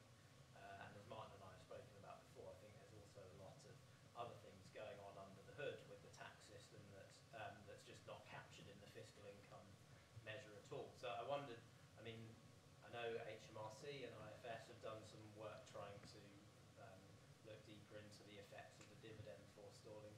Is there any prospect of a strategy for sort of trying to reduce some of that element of volatility as well, which is still going to come through in your SPI adjustment? Yeah, I suppose I know ONS are working on a pure admin-based income series. I think maybe that's where you have to go, rather than, because you've got two kind of untidy data sets you're trying to merge together to get something, and I suppose if you're correcting one with the other, but then you're correcting the other one as well, it gets a bit messy. So I think maybe that's a more fruitful kind of area there.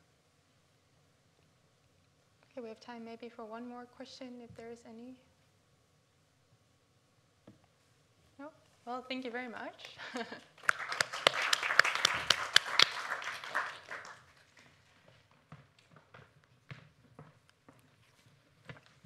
Okay, so I will be giving the next presentation. I'm not sure who can moderate my time for me. Yeah. If you want to, thanks. Yep. Okay. So my name is Sanae Ooms. I'm a PhD student at the University of Oxford. I'm an economist by training at the Department of Social Policy and Intervention and the Institute for New Economic Thinking. The research question I've been asking in my research is, what is the effect of capital incomes on overall inequality in the UK? So to give a brief outline of my presentation, first I will give the motivation for why I studied this question, then look at the UK inequality indicators, but actually a lot of the groundwork has already been laid out for me at this point. I will look at the implications for capital incomes in the existing UK top income corrections. I propose an extension to the existing methods, and then suggest that we might need to rethink the UK capital income narrative. So in the academic literature, let me stand here. In the academic literature, mainly the studies using household surveys find little effect of capital incomes on inequality in the UK, while the fiscal sources have reported modest surges in capital incomes at the top of the distribution over the past years.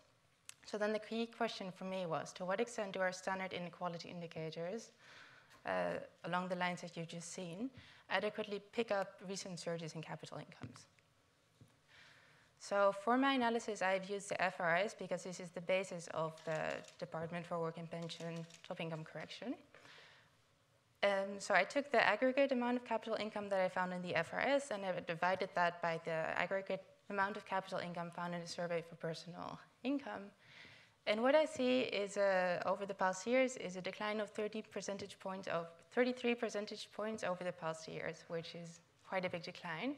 One thing that is important to mention here that I don't find this for other income sources in the survey, so this problem is particular to capital incomes.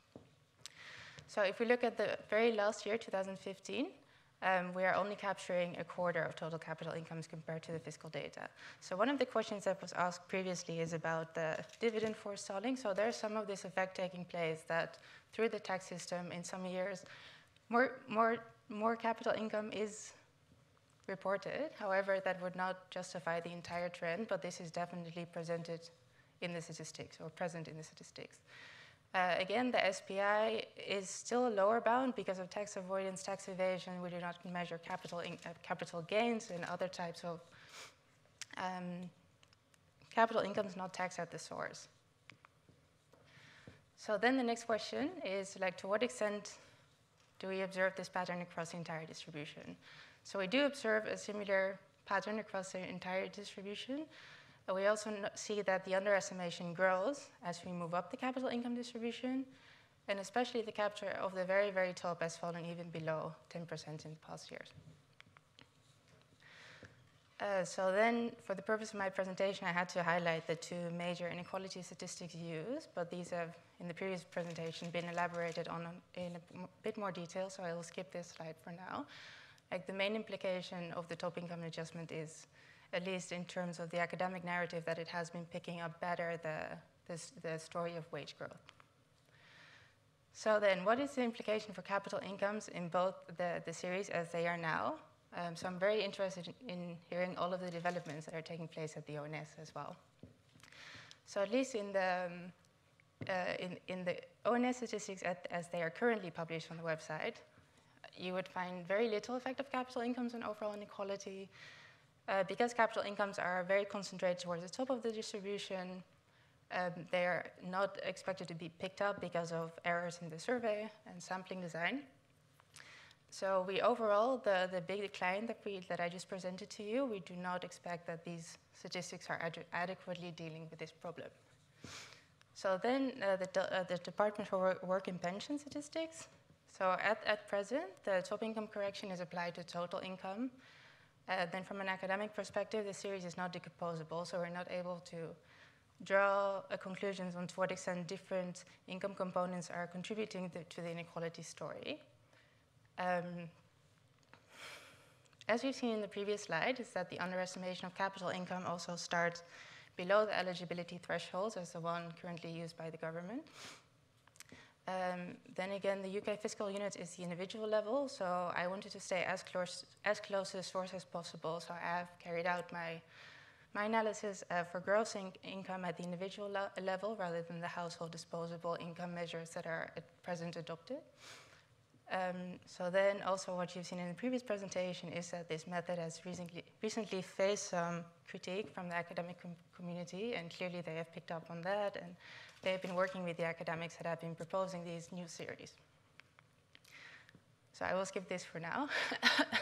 I think maybe good to mention, like, go a little bit deeper into the SPI2 adjustment, the one that has been proposed by Berghauser et al. So a big difference between the Department for Work and Pension and the SPI2 adjustment is that these researchers, they replace cell means based on population groups of 0.1%. So let's say if you would correct for the top 5%, this would consist of 50 different imputations for 50 different 0.1% groups within the eligibility threshold. So that is one of the main differences. And also their imputation only works through replacement of cell means and does not do that much to correct for the weights. So then what I did is I tried to replicate the series. You've seen the underlying details from the previous author, so I will skip this slide as well. Oh, that's a pity. So my main results fell out. So what you've seen, like this table presents, so after carrying out replicating these series, I have tried to do this per income component. In this, I had to assume equal income composition. So then what you see, this is the table of how much capital income the different series pick up over time. If I remember correctly, out of the top of my head, over the entire period, the FRS misses 60% of all of the capital income. The DWP method misses 40%, and the SPI2 around 26% on the top of my head. So then what I try to do is, given the fact that we know that these statistics are currently underestimating capital income, what can we do about it? So what I decided to do is to apply my methods, my proposed extensions to the SPI2 adjustment to make my results more in line with the methodological literature. Again, what I was saying, I assumed the equal income composition to allow for decomposition for now as a first exercise. And then I apply the income correction in 2 stages, which I will elaborate on now. So first of all, the stage 1 is I try to place more weight on high capital share individuals. So in the SPI1-2 methods, as I just explained, this is applied to 0.1% income groups. So within each of these income groups, I calculated the average capital share. And then I had a look I identified the individuals in both the FRS and SPI that are above this average capital share. So then I find that actually the composition at the very top is very different between different databases. So in the FRS, on average, in the top bin, for example, the J1, we find that only 4% is classified as high capital income individual, and in the SPI, 34%. So the ratio of high capital share individuals is 14. So that means that the SPI captures 14 times as much high capital share individuals compared to the FRS. So what I did for the first stage of this adjustment is try to scale up the weights of the people that have high capital shares in the FRS to be more in line with SPI. And then I found these results. So the first 2 columns show the results for the previous series. The 3rd and 4th column show the results for my series. So basically, the additional adjustment in the weight increases the adjusted average on average 10% for both series. We still expect part of the capital income not to be picked up by these series because the underestimation starts further down the distribution. So you can make different allocation assumptions on this. Like the most neutral assumption to make, and which I will present today, is a proportionate allocation. So you scale up all of the people with capital income to reduce the gap to 0. Then I made a very upper bound assumption, which is not completely in line with the findings we found before, but just to show you how the results would hold up against that upper bound estimate. So for the upper bound estimate, we allocate the remaining 17 or 6%, depending on the eligibility threshold, to the people that are also eligible for the top income correction. And these are the results. So we find the first 4 lines, they are the Gini coefficients as seen in the previous exercise. Then we find that it doesn't matter too much which extension we make, but overall we do see that by imputing all of the capital incomes that the Gini coefficient increases. And again, I think some of the increases that we see here are largely driven by changes that have taken place in the tax base, which I'm not sure at this stage how to deal with that because I haven't seen other countries dealing with this problem so far. Yeah. So I think from an academic perspective, this is the first attempt to carry out factor decomposition on top-adjusted series. Then again, the results vary depending on the assumptions. So the assumptions, they matter more for this variable than for overall inequality. But what I would say is that overall, I think that the effect of capital incomes on inequality is higher than the current academic and, I guess, policy debates suggest today. Yeah, so the dotted line is the replicating the series for the Department of Work and Pension. The dashed lines are the 5 and 10% SPI2 corrections, and then my adjustments are the ones that fluctuate around, and then the upper bound estimate is the highest. So then, as conclusion, overall, I would say that the UK capital income narrative changes from low to moderate and increasing effect on overall inequality. I presented the first results for top-adjusted factor decomposition. However, I would like to have some more inputs from people that are more experts on these methods to figure out which of these statistics is best to present to larger audiences. And then there's clearly still some limitations and ideas that need to be developed further in future research, which is, for example, the assumption of equal income composition, the arbitrariness of the cutoff point. For policy purpose, we would be more interested in household disposable income rather than individual gross income. The fiscal data is still a lower bound, so what we were also discussing earlier, to what extent do we want to impute other forms of capital income, such as capital incomes retained in the corporate sector? And again, I found this the 33 percentage point decrease in capital income capture by the household surveys quite striking. So one of the main questions is, to what extent do we observe similar patterns in other countries? So this is my presentation. Thank you.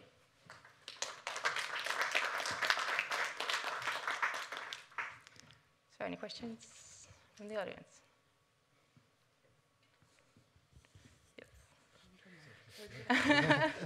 So this is a bit of a cheeky question, given it's one of the services I'm responsible for. But yeah. Is there anything that's changed over time? Sort of, you see like this sort of downward trend in terms of reporting of capital income. Is there any kind of things from your experience that you think might be driving it that we could try and? That is new. So I think like the capital income has very different drivers, and it's much more sensitive to changes in the tax code than wage income. So I think really the main implication is that I think this is also driving the previous question. So I think if you have all of a sudden these fluctuations, you should really be thinking like, to what extent is this a real change, or to what extent are these things that we are importing from the tax system? Yeah.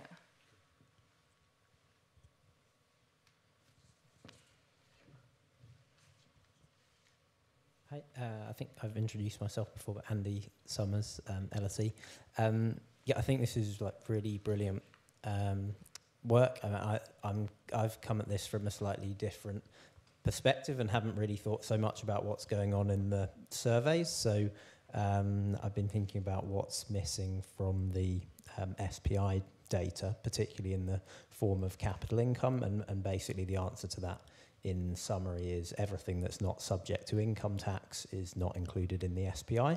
And so in the context of capital income, you know, think about all of ISA income, which has increased since 2008 from 300 billion to 600 billion in ISA savings, so savings in individual savings accounts, which is an interesting one because maybe that actually might plausibly be a little bit better captured in the surveys, Yeah. and whereas isn't captured at all in the SPI. Yeah. But there'll be lots of other forms of capital income not captured in the tax data, such as foreign source income of non-domiciled individuals in the UK, for example.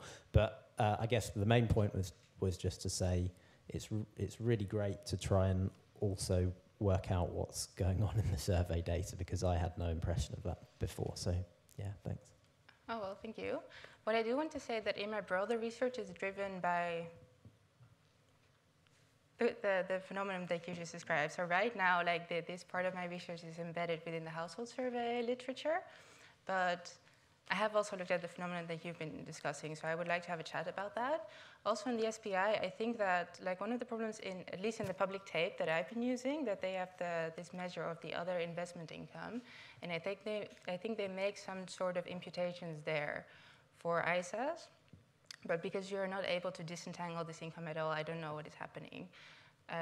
But I just wanted to say, I think I forgot to mention that. So most of the trends here that is driving this is dividend income. So like still other investment income is just a super small, tiny part of everything that I just described.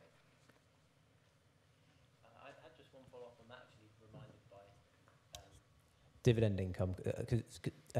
So dividend income in some cases presents a bit of a difficulty in defining or distinguishing capital income from labour income, because one of the things that's happened in the UK is a shift towards more owner-managed businesses, where the owner might well be receiving most of their remuneration in the form of dividends. But if we could really get at that, which is really difficult to do, we'd probably ideally want to say some of that's a return on their labour and some of it's a return on capital. But I guess at the moment we're forced to treat all of that as capital income. Is that? Yeah, so this is what I did in my research right now, but again, I have very similar questions, so I think we should maybe discuss this in more detail in the break. Yeah, but thank you very much. Yeah.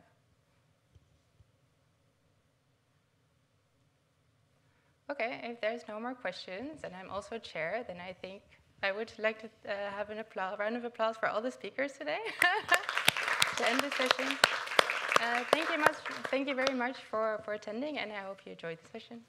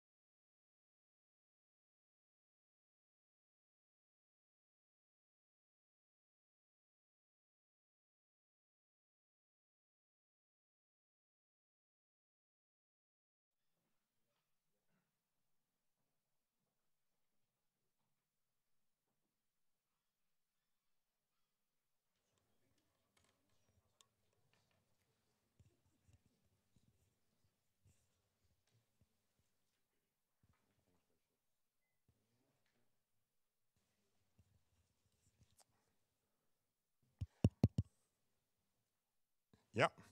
Okay. Welcome, ladies and gentlemen, to this panel discussion on priorities to the new system of national accounts. For those of you who do not yet know me, I would say my name is Peter van der Ven. I'm head of national accounts at the OECD. Let me first start by introducing the panel. It's first we have Jonathan Haskell from the Bank of England nowadays, Joe Grice from the Office for National Statistics, Kevin Fox, University of New South Wales, and Dennis Fixler from the Bureau of Economic Analysis in the US. So you see it's a very diverse panel. We have two from England, one from Australia and one from the US. We have two from the compiling community, two from the user community. I think gender-wise, there's not truly a diverse community. I'm sorry for that. But by way of introduction to the panel discussion, national accounts, and I think most of you will know it, are compiled according to international standards. And the current Bible, or the current holy book for national accounts, is the 2008 System of National Accounts, the 2008 SNA. And actually you have an equivalent or an European equivalent, which is called the European System of Accounts 2010, which is almost fully aligned to the 2008 SNA, but there's an important distinction. In Europe, it's a law. You have to apply it as a national accountant. Very little on the history. The first set of international standards on national accounts was in 1953. We had an update in 1968, and then we had an update in 1993, and the latest version is the 2008 SNA. So it's approximately every 15 or 25 years that we tend to have an update of the SNA. I should say that national accountants do not get particularly thrilled about having an update of the international standards. But it is a massive investment, and if you take into account the calculation of new consistent time series, all the benchmark revisions you have to make, I think worldwide you're easily talking about hundreds of $millions of resources that are involved in it. So it's a massive investment, but it's also fair to say that what Rebecca Riley said yesterday, that GDP depreciates. I would say it becomes obsolete, but it definitely depreciates. We see since we have the SNA 2008, new developments like the digitalization, global production arrangements, including tax minimization, using intangible assets, which can be easily moved across countries. We also see changes in user demands. Since the 2008-2010 economic and financial crisis, we have noticed a higher demand for data on monitoring financial risks and vulnerabilities, interconnectedness. We see an increased demand for environmental issues, distribution, which we also had a session. And I should say national accounts may be perceived as a quite, perhaps sometimes as a conservative or a defensive group of people. They are really aware of these developments, and lots of discussions take place on how to deal with them. And also, sometimes it starts to itch too much, and you think, well, should we or shouldn't we have an update of these international standards? And I think that the tipping point has been reached for two reasons in recent years. One is the impact global production arrangements can have, and the impact it can have on GDP measurement, and the Irish case is the example, raised a lot of discussion also within the national accounts community, not only in the user community, where they sometimes said this is Alice in Wonderland economics or something like that, but also the digital economy, free services, the role of data, accounting for data. So at the international level, it has now been decided to set up 3 task teams who will take forward the research agenda of the 2008 SNA, and each of these task teams will take on one priority area, and the 3 priority areas is: 1 is digitalization, 2 is globalization, and 3 is sustainability and well-being. So we are lots of discussion on globalization, digitalization. If you look at sustainability and well-being, it's perhaps looking at a broader framework of national accounts which go beyond the traditional set of economic accounts. Each of these task teams will produce guidance notes in this year or in the next year, and which provide additional clarifications and interpretations in relation to the 3 priority areas. But they will also look at issues which go beyond the current international standards and which may require an update and revision of the standards. So anyhow, we will have an extensive user consultation on these guidance notes, and they will also provide these guidance notes, provide input to a discussion on whether we or not we should actually have such an update. That's by way of introduction, and I will ask, well, there is one main question I asked the panelists, and that is, what do you consider the main challenges to the current system of national accounts, and what are the priorities for moving forward in relation to the system of national accounts? And each panelist, I will give 5 minutes to make the first statement. I will be very strict on those 5 minutes, and then I will turn to you. So prepare your questions, because I want to have a more interactive panel discussion. At the end, depending on time, I will give the panelists a couple of minutes to respond to the questions and the ideas being put forward. So the order is as the people sit here. So I first turn to Jonathan Haskell. He has a couple of slides, so he comes well prepared. Thank you very much, Peter. Is this microphone working? Shall I just hold the microphone, Peter? Maybe that's the easy thing. Thank you, Peter, and thank you to the organisers for not only organising this session, but such a good conference, which I've enjoyed enormously so far. So here's some comments. As Peter says, I've recently moved to the Bank of England. These are my personal opinion, not the opinion of anybody else. So there's lots of public interest in GDP. Everybody's familiar with Diane Coyle's book, and I think Diane would have loved to have been here, but couldn't be here because she's travelling. And Charlie Bean's report about GDP, which came soon afterwards. And then David Pilling wrote a book last year on the growth delusion, my favourite quote of which is on the right there. The invention of GDP has given rise to a class of technocrats and economists, boo hiss, who implement policy for the good of the economy, but not always for the good of the rest of us. So most people in the room fall into the class of either those types of people who David Pilling doesn't like, or people who are producing the GDP, Peter, and various other people like that, which is kind of even worse. I don't produce it anymore. Now, since then, so the latest addition to the canon is this new book by Michael Blastland called The Hidden Half, and it's cunningly folded over, How the World Conceals Its Secrets. And it's sort of about basically, it's the idea that there's a lot of noise in data and there's a lot of signal in the noise. And it's full of good stuff.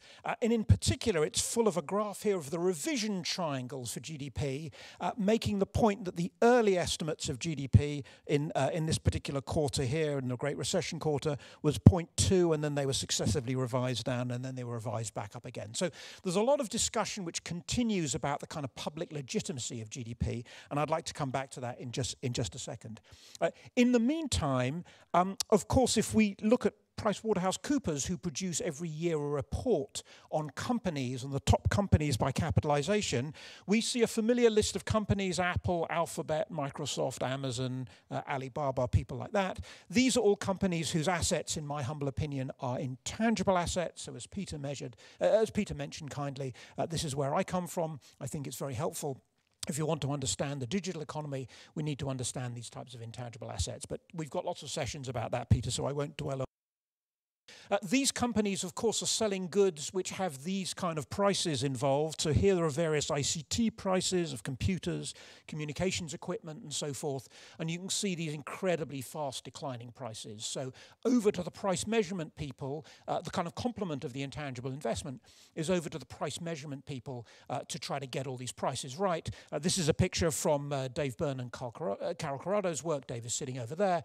We're indebted, of course, to Dennis, who's worked on these data as well. And then Kevin is going to tell us about the prices of even more digital goods in the future as well. So all of that is on the kind of price side of things.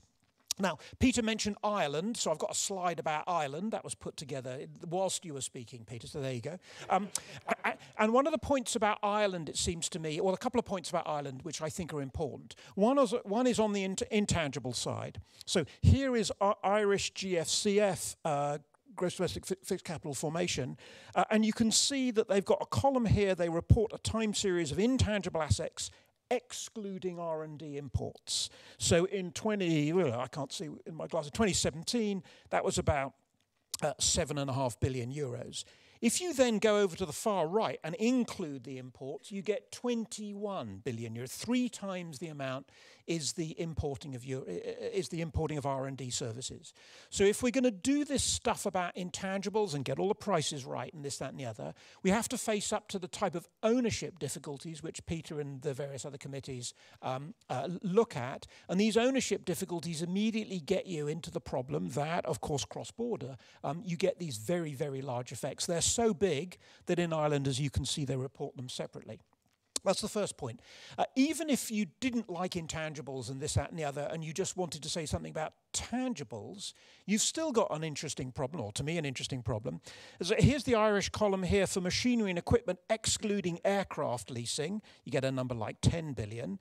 If you include aircraft leasing, you get a number like 6.5 billion. So there's an enormous amount of apparent GFCF in Ireland, which is related to the transfer of aircraft. Now, any of you who've sort of talked to any business people in Ireland will know that it's all related to the ownership type of issues. The Irish have this very well-developed system whereby they lease aircraft on long-term financial leases. In fact, it's so well-developed that each aircraft is typically its own company. With no employees, of course, as well. So that makes it additionally much harder. So now what that means is a lot of these aircraft go across borders. So if you look in the UK, here's UK investment just all investment relative to the G7. You can see that it's been going down. If you take out aircraft at the very end, you can see that it hasn't been going down quite so much. So this is all very big bananas, and there's a big set of measurement issues around here.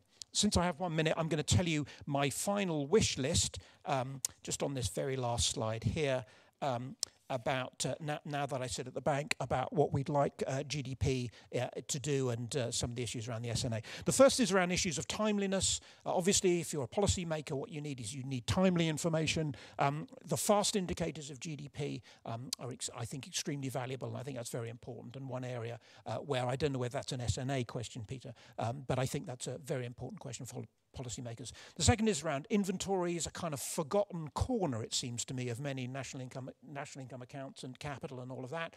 But they turn out to be terribly important, especially when you think about adjustments to shocks and so forth. Next issue is around kind of interconnectedness. And I enjoyed very much Vasco Cavallo's lecture earlier on. And it seems to me that there are two issues there. What he talked about the input-output tables and all of that brings that all to life. And the credit flows and the financial flows, those are important as well. A pet peeve of mine is around self-employment. Self-employment in the UK is about 15% of the workforce. That's very big bananas. We need to sort of fit that. It doesn't fit many of the conventional headings. That's kind of important. I have to mention Brexit. We've been going for at least 4 minutes and nobody said anything about Brexit, so I have to mention Brexit. And here the issues of trade asymmetries are very important if one wants to figure those kind of things out. Finally, on public trust and legitimacy. Let me just spend a minute on this. So 30 seconds on this, sorry. Public trust and legitimacy. So one thing you say when you think about monetary policy is Gresham's law, which is the notion, of course, that bad money drives out good. Seems to me a question that you could ask the same question about statistics. Do bad statistics drive out good? And does that mean that the public legitimacy of statistical bureaus producing GDP and others then becomes questioned as there's lots of competition? I think we need to think really hard about the role of the Statistics Bureau in that case. And I think it means that trust in the Statistics Bureau and trust in what it is that the Statistics Bureaus do becomes incredibly important. Otherwise, we don't want to suffer from Gresham's law. I'm sorry to go over time, but thanks very much. Okay, thank you. Joe. Well, thank you very much. It struck me when I had this opportunity, Peter, it's a bit like Christmas wish list, but it's better. Because with a Christmas wish list, you have to post it off to Finland or send it up the chimney. But if you've got Father Christmas actually sitting next to you, he has to listen to what you say. So it's an unparalleled opportunity. I had 3 items on my wish list, or 3 groups of items at least. The one is what I'd call the kind of continuity items, and those are the things which actually the National Accounting Fraternity have been talking about for some little while. If you think about some of these things we talk about in this context, globalization, new business models and so on, they've actually been around for a surprisingly long time. I mean, globalization on any objective measure took place around about the turn of the century. And in some ways, it's surprising that the Irish catastrophe, or one might call it that, actually took so long to emerge. It could have been any country, almost anywhere in the world who had those kind of issues. The new business models, well, clearly they exist. But after all, I mean, Danny Quire and others were talking about the weightless economy in the 1990s, so we should at least have been warned that this was the way that things were going.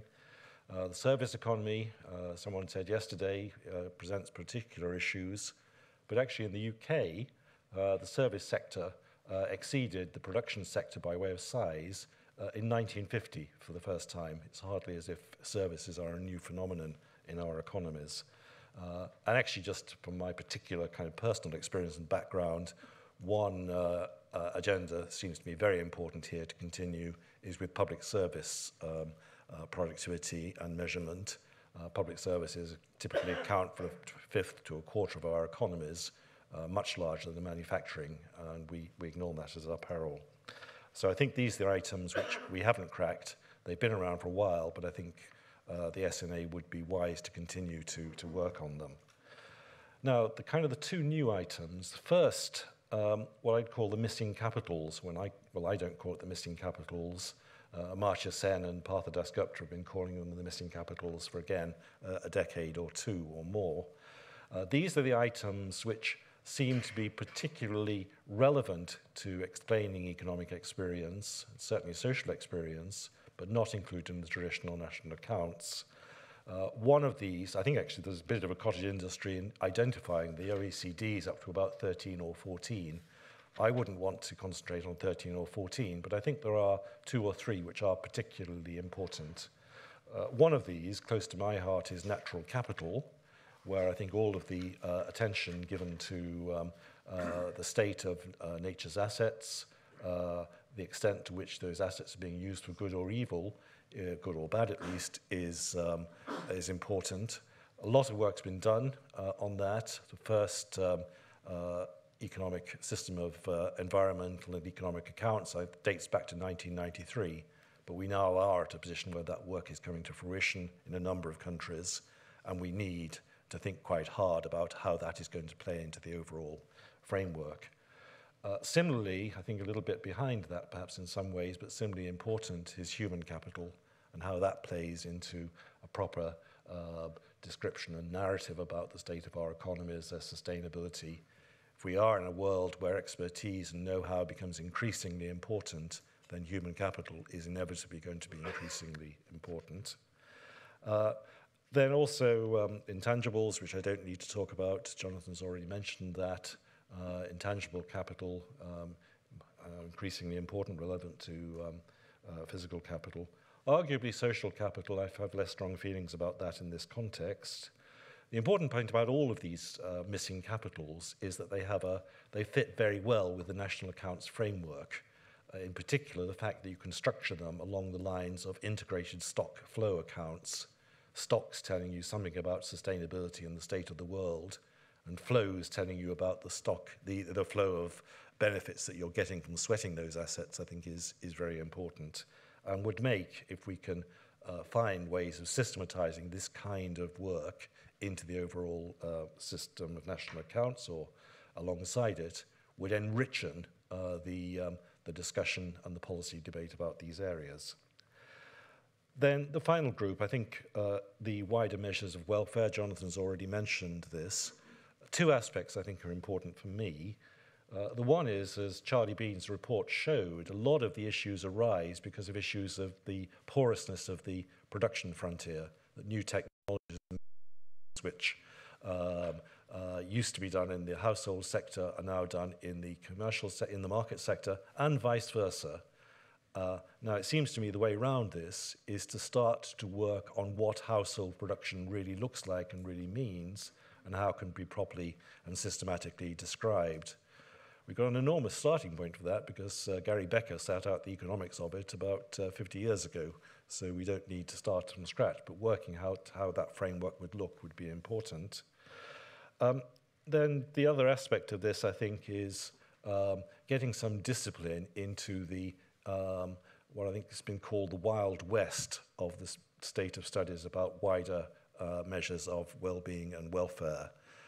All sorts of studies arrive with all sorts of methodologies, sometimes with consumer surplus in, sometimes not. Various domains proclaimed. It really does look like the Wild West.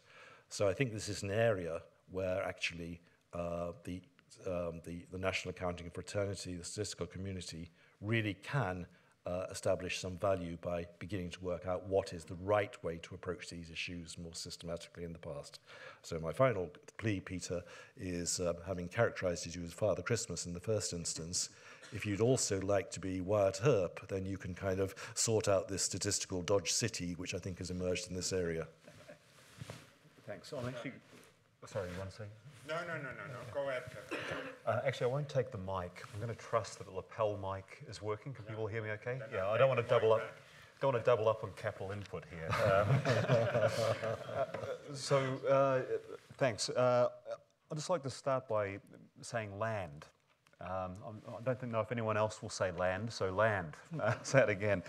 I'm just saying that in case I forget to mention it later. Hopefully I'll come back to that. First, GDP is a very successful product. Okay. Now, Peter will immediately say, well, we're talking about the system of national accounts, which is more than just GDP, but it's often treated as being synonymous, and that's a sign of the success of GDP. How did it become so successful? By being useful. It tells us something, right? It tells us something we want to know about, and if you needed any evidence of that, you just had to look through the global financial crisis where policymakers looked to GDP. Revisions, etc., fine, but out of the alternatives to look at, it was still regarded as the best option. They were looking at other indicators, such as the Baltic Dry Shipping Index, etc., but they were more like a check to see if things are being completely mismeasured. GDP played and is playing still a very fundamental role in informing policy. So another problem with all this is that, well, okay, we say GDP is not quite what we want. It's never has been what we want. Really, we've been making do with it, or it's just not keeping up with the times. So how do we go beyond GDP? What's the next step? Unfortunately, most of the proposals around that seem to be about destroying GDP, something which we found to be quite useful. Now, the alternatives that are proposed often have problems, including things like, well, what are the rules for weighting things? How do you add things up? The Human Development Index, for example, it puts equal weights on life expectancy, education, GDP per head. Why equal weights? Because, well, we don't quite know what to do. So there hasn't been the same systematization of the construction that we have for a measure like GDP. Double counting is also a problem with a lot of the alternatives. So GDP is a very well-defined, well-developed index that we find useful that avoids a lot of the problems of the alternatives. If you don't go for an index, but go for a dashboard approach, well, that's a possibility, the OECD Better Life Index. The New Zealand government, through the New Zealand Treasury, has just launched the Living Standards Framework to try and better measure well-being. It includes things like cultural identity, which is important in New Zealand, particularly around Indigenous identity, Māori culture. The surveys which asked people whether they're free to be themselves or their sense of belonging. Okay, and these are included as policy goals. The idea is GDP is not capturing people's experience. And the New Zealand Prime Minister at the World Economic Forum earlier this year on a panel titled More Than GDP, said what we're about in New Zealand is about kindness. Kindness. So GDP doesn't measure kindness. And what New Zealand is trying to get towards is understanding kindness in the community. Well, we have enough trouble measuring GDP. I don't quite know how to measure kindness. And many of you who are familiar perhaps with the New Zealand All Blacks rugby team and the way they play may not associate New Zealand with kindness too much. But this is a new framework which has just been launched, which is going to be used to guide expenditure and to assess the performance of the New Zealand economy, which is an interesting initiative. I'll be interested to see how it turns out. 2 weeks after the Prime Minister was at the World Economic Forum talking about the importance of kindness, I heard her on the speaking about the great GDP numbers and how it signalled that there was great policies that they had implemented and how the government was doing well. So even she was still relying on GDP. So it's useful. What is the future of it? Well, what will be most useful in the future? And I think that's the key thing. In what way can it adjust for the times to be most useful for the broadest number of purposes? I want to emphasise land again. Land is measured, I think, in the national accounts. I think we can do a much better job with land measurement. I know Dennis has had a team trying to improve land measurement in the US, and I hope other countries will take a close look at it. It's a very fundamental asset, and I think we can do better. But that can be extended, of course, to the quality of land, ecosystem services, subsoil assets, the whole UN system of environmental economic accounting. I think that's important for improving GDP in the future. Digital economy, I think we've got to do a better job of measuring that. How we do that, is it in addition to GDP as I'm proposing with my co-authors, that GDP is GDP, but we look at how we could extend it to value-free digital products. But something needs to be done on the digital economy. The OECD has done some work on this. They have a framework which now the Australian Bureau of Statistics has implemented as well. But that's kind of reorganising the national accounts. It's not extending the national accounts. Okay. Well, the ABS tell me they're not extending. There's just sort of moving things around to see what's happening with the firms or activities within the digital economy. Intangibles, very important, and this issue of trade and IP. So something needs to be done there. Basically you've got, say, expenses happening in, say, the US, and the rents that are generated by that appearing on either a Channel Island or in Ireland, and so that you get this sort of mismatch of the expenses and the revenues. And if possible, I think perhaps a sensible thing is to try and match the revenues with their source expenditures, and that's the revenue should be allocated back to the country where the ideas were developed. But that is Not an easy thing to do, I think, but I think that's something that's a priority to look at. Thank you. Thank you. Thank you, Kevin. Well, it doesn't not work, I believe. You've got a loud voice. It does. But the framework we have developed does include extensions to the GDP boundary, the digital supply and use tables. We do include lines for free services, free assets like R and Linux, and it's also data. So, but obviously measurement is an issue there. Yeah.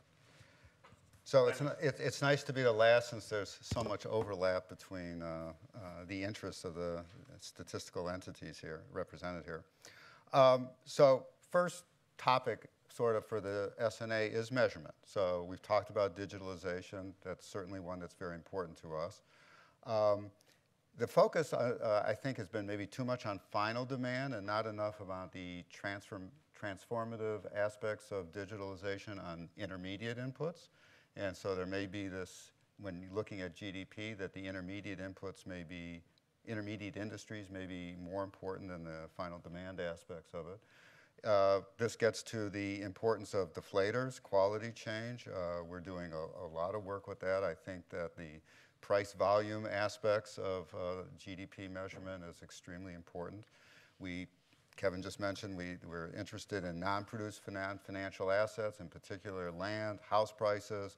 All these things are very much linked. Globalization, global value chains, these are all issues that I think the SNA needs to address to be viable in the future. But I think all these things need to be looked at in the point of view of what's the measurement, what are the measurement issues? What questions do we want GDP to be able to answer?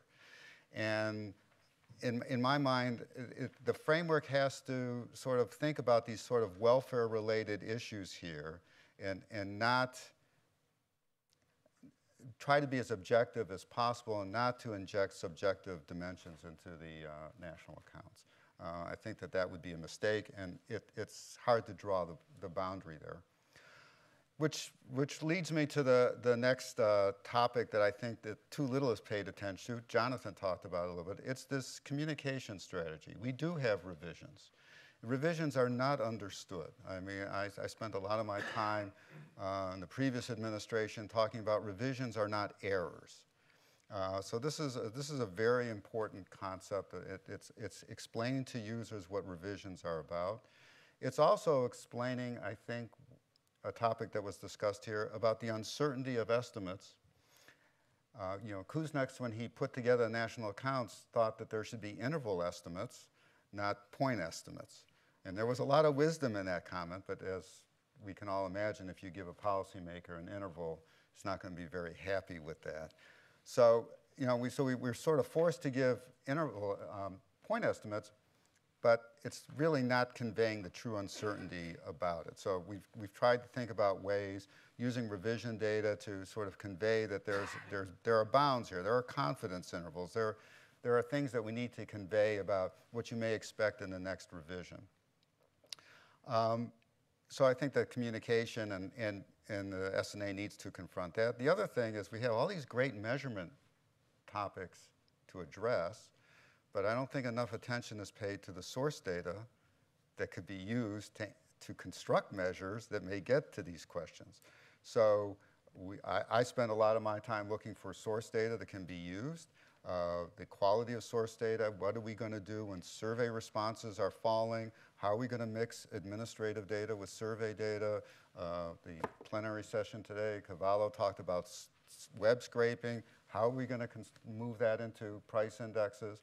And if we do bring these alternative sources here, then the topic I just mentioned about confidence intervals for price deflators then becomes more important, because when you talk about quality change, different people will have different ideas of what quality change is, and maybe a single deflator isn't the right one. We're confronting this issue now with our health expenditure accounts. We're looking at quality adjusted price indexes for our health expenditure accounts, which are by disease. And so what's an improvement in a heart attack? Different people will have different ideas about how to measure quality change for charter attack treatments. Should we come up with a single deflator, or should we give users a few deflators to choose from? Which one meets your measurement needs? So these are the kinds of issues I think that have to be commented on, and it'd be nice if there was some consensus about how to deal with them. Okay, thank you, Dennis, and thank you all of you for the first round of interventions. Actually, I was still writing down. You were too quick, Dennis. I'll say when I look at the list of issues that have been brought forward, a lot of them I think feed into the priority areas that I mentioned: digitalization, globalization, and well-being and sustainability. And a lot of the issues around IPPs, intellectual property products, trade in intangibles, is part of the globalization agenda, because the Irish problem was the relocation of intangible assets, or the relocation. I don't know why they all want to go to Ireland, but there seems to be a reason to deploy those activities in Ireland, but it has a lot of attention, obviously. I was surprised by the number of times you mentioned issues related to environmental sustainability, land, ecosystem assets, natural capital, etc. It's included, but and there's a lot of work going on, but definitely I take that on board as a message from you as well. A couple of other points were mentioned. Interconnectedness, I think financial risks and vulnerabilities is also something that is being addressed as part of a G20 data gaps initiative. A lot of work is being done there, but it's very important. So with that, I now turn to you for questions, remarks, suggestions, whatever. Okay, that's that. Thank you very much, Chairman. Peter Sinclair, the University of Birmingham. National accounts concentrate chiefly on goods and services. I think at the ESCoE conference in 2069, when the wonderful discussion here is played back to them, we'll say what a lot of things they've suggested that are important. But there seem to be two things which above all, I think are going to be really pressing. One is that the nation state is in some cases fragmenting or morphing. It's a much weaker institution in many parts of the world than it used to be. The other is there are not just goods and services, there are bads. Economics has this unfortunate assumption of free disposal. We're now learning that's wrong. So I think I'd strongly support the recommendations from Kevin Fox to try and soup up environmental aspects of accounts, particularly with the risks of serious global warming. Thank you. I think Martin Martin? In the middle. Ah, okay. Yeah, Martin. First of all, please, a question probably for Jonathan and Kevin between them. How important is intangible capital relative to land in the United States? What's intangible the stock of intangible capital worth relative to the stock of land? It's a question that's puzzled me, and it would be nice to have a collective answer. Secondly, picking up on what Joe said about and you've said about the importance of well-being, it seems to me that if we want to discuss well-being, we have to have data that show and reflect the distribution of resources. And of course, the Blue Book used to include distributional data from, I suppose, the late 1940s until probably the early 1970s. So could we bring those back into the national accounts and give them probably a more central role? Thank you. Yeah, very important point, I think, distributional data. Yes. And it is part of the agenda, yeah.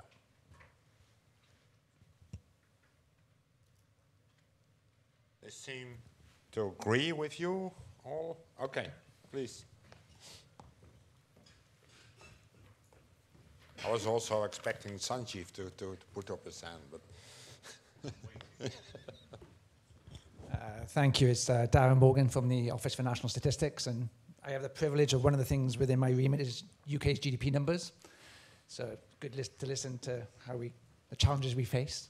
So what struck me, I got a bit of an observation on what Jonathan and Joe touched on actually, and then share with you a little things that very briefly share with you some things we're doing in the UK to address, and then I got a question I think like posed to everyone actually, what their thoughts are.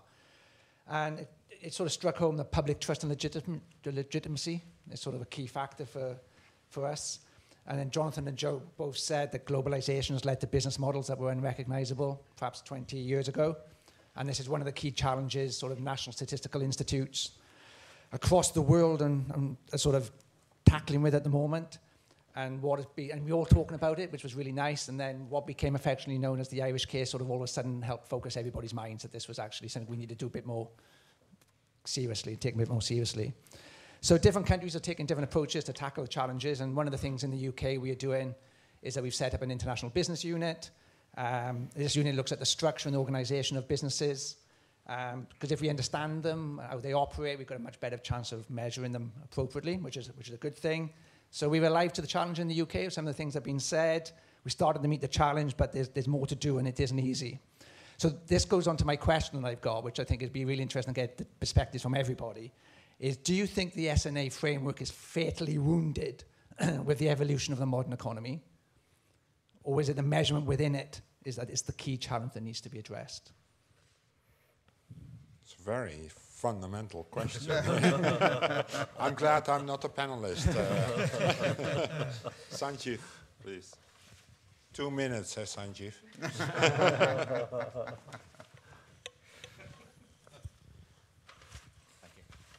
I'll have to speak very quickly. No, thank you very much for those sort of slimline tonic presentations.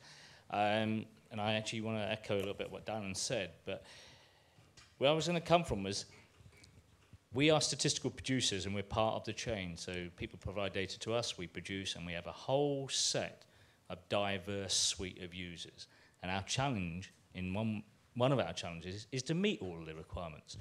So when you described your requirements from a limited set, actually they were quite diverse. So when I looked at this, I thought, well, we need to educate the users. GDP is not the only part of the national accounts.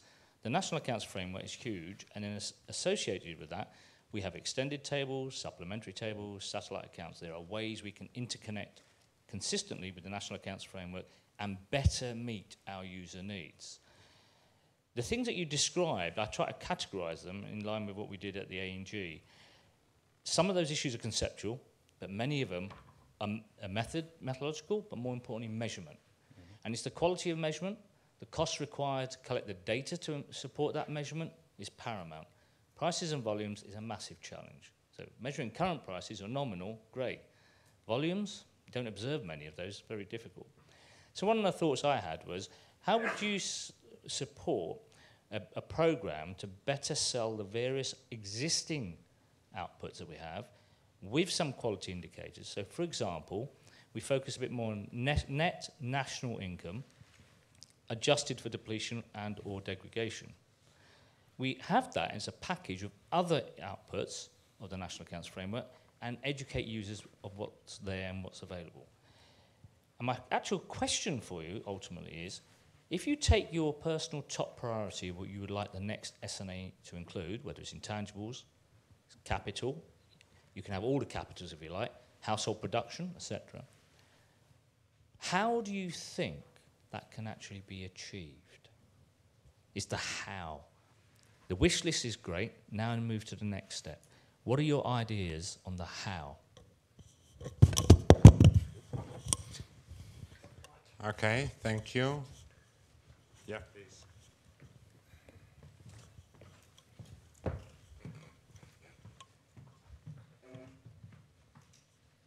Richard Hayes, ONS. Just thinking about the question on missing capitals, it strikes me that when we think about the public services, investment in health, in education is effectively a process of creating some of those missing capitals, human capital, natural capital, for free environmental regulation, this sort of thing.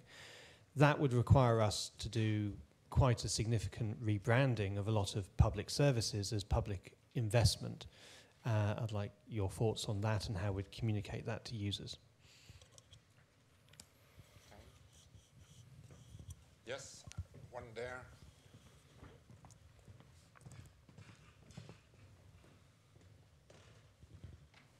Yeah, thank you. I was just following from Kevin and Dennis's point, which was, to some extent, both of them alluded to some sort of specialisation in the SNA, where Kevin and New Zealand might want to particularly focus on kindness, and Australia on land. I mean, is there a degree to which, going forward in the SNA, individual countries should specialise in particular sectors or areas? I mean, the US is clearly at an advantage in trying to measure the economic impacts of the digital behemoths, the very large companies. Whether for the UK there are priorities in terms of which industries or sectors or parts of the economic activity chain that we're particularly productive or harmful at. Whether there's industries or sectors where our measurement specialisation might be more targeted, and that might be a priority for us going forward in the SNA. I guess I'm thinking things like legal services or fintech or areas of the economy where talent and capital and IP is being invested heavily. Thank you. I count down. There is one more.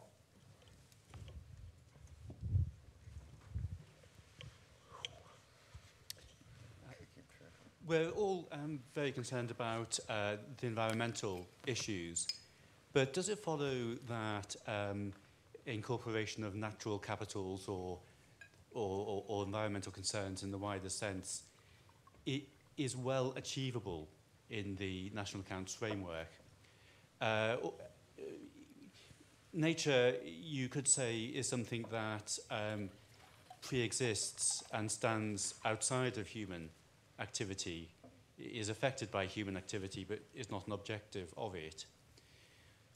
Or more tangibly, if we refer back to the IPCC's report or to Nick Stern's review of climate change, are those studies, do they give meaningful answers and remedies? Do they offer meaningful studies in the framework of GDP in which they're written? If they do, then is there a limited gain to be had from an overambitious incorporation of natural capital into the GDP framework? Thank you. I suggest that we close the round of questions and give each of the panelists 2 minutes, if that's possible. Jonathan, possible? Yep.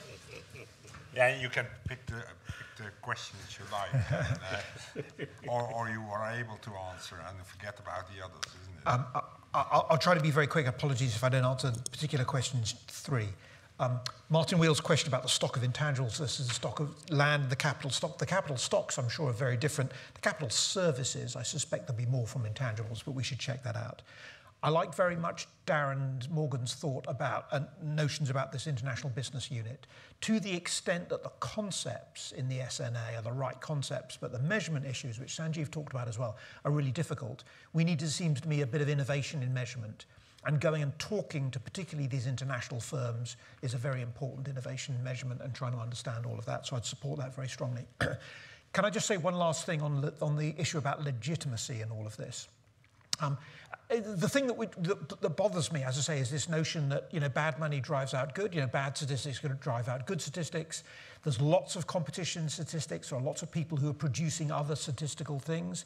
Will that leave no room for national statistical authorities and all this, that, and the other in the future?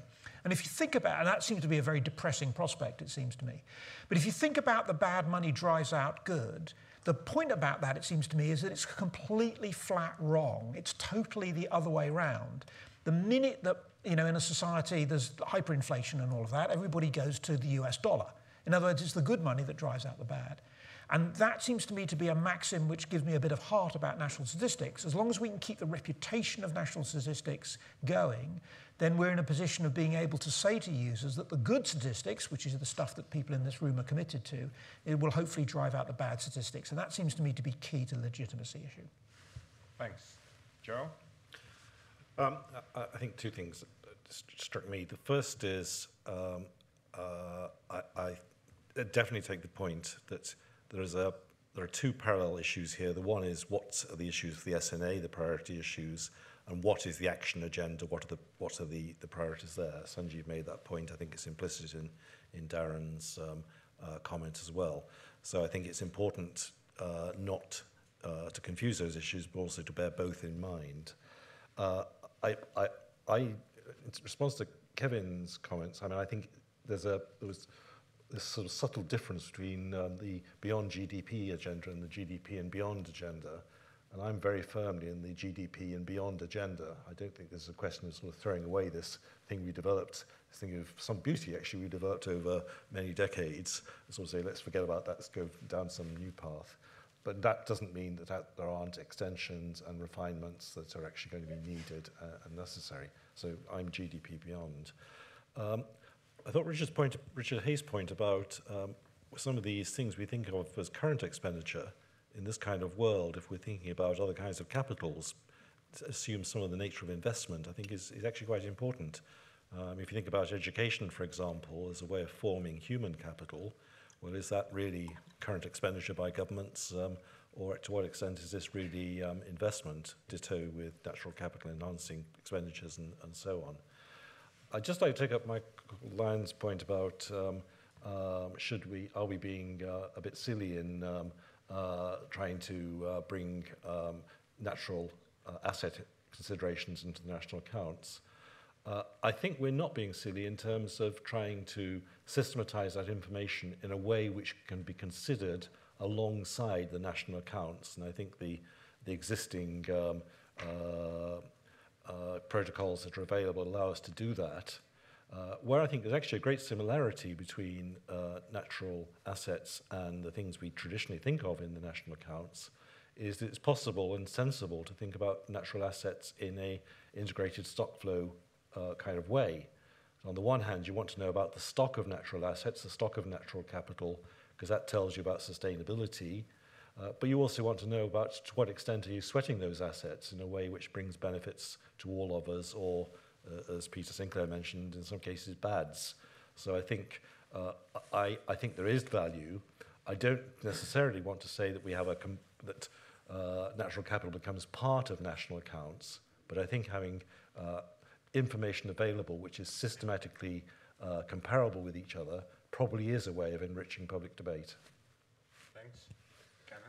First on the issue about land versus intangibles, which is more important.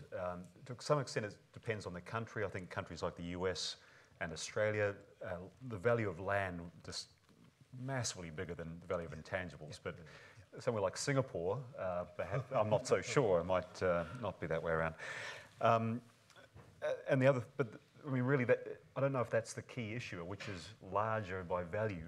It's which one is growing more quickly. And I think that's what makes intangibles a lot more relevant, because we think that the accumulation of intangibles is growing more quickly, say, than changes in the quantity of land, however that's measured. But with land, we need to do some quality adjustment, and that quality adjustment is very key, and this gets to this point about whether the environment should be in the system of national accounts.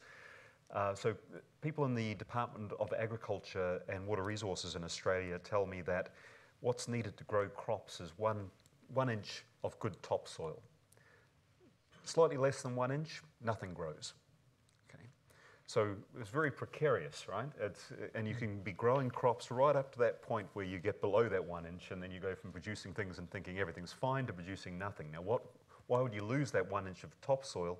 Well, it could be because of climate change. It could be due to mismanagement of water resources, meaning the land gets dry and the soil blows away. So that means, I mean, it's all very much involved with our activities in production, agriculture production in this case. So I think clearly we need to take into account the impact we're having on the environment and the ability of the environment to produce for us. On producing for us, this is, I like the way, some of you might know Carl Obst, used to be head of national accounts at the ABS, and he's now very much involved in the UN system of environmental economic accounting and ecosystem services accounting. I like the way he thinks about this, that ecosystem services can be thought of, say, as a carbon sink. So through manufacturing, etc., all these bads are produced, but they're absorbed by ecosystem services, by wetlands, etc. So if you don't value them as providing that service to us, then you might decide to get rid of the wetlands and pave them over and build a nice jacuzzi there or carport or whatever. And you're diminishing the ability to provide, for the environment to provide you a service, which is to help mitigate the bads that are produced. So I think it's very important that we do a good job, or a better job, in trying to measure the impact of the environment on our economic activity. Specialisation across countries, should some countries behave differently? I think that already happens within the system of national accounts. I mean, some countries move more quickly to capitalise R&D and other intangibles. Australia was rather an early adopter of the recommendations. See, there's the standard set of rules, and still can complain about optimal speed of adoption of the recommendations. So countries do prioritise given their own particular circumstances. I think Australia put a lot of effort into understanding the mining sector more than other countries might have. And how are we going? How are all these changes going to happen? How are we going to get this to really take place? Well, we need a lot of people thinking hard about these problems and talking about them. And I think the ONS has done a great thing by setting up ESCoE, because that provides a forum for us to have these kinds of discussions. So this is how we're going to get this done. This is how we're going to achieve changes, by national statistical officers valuing the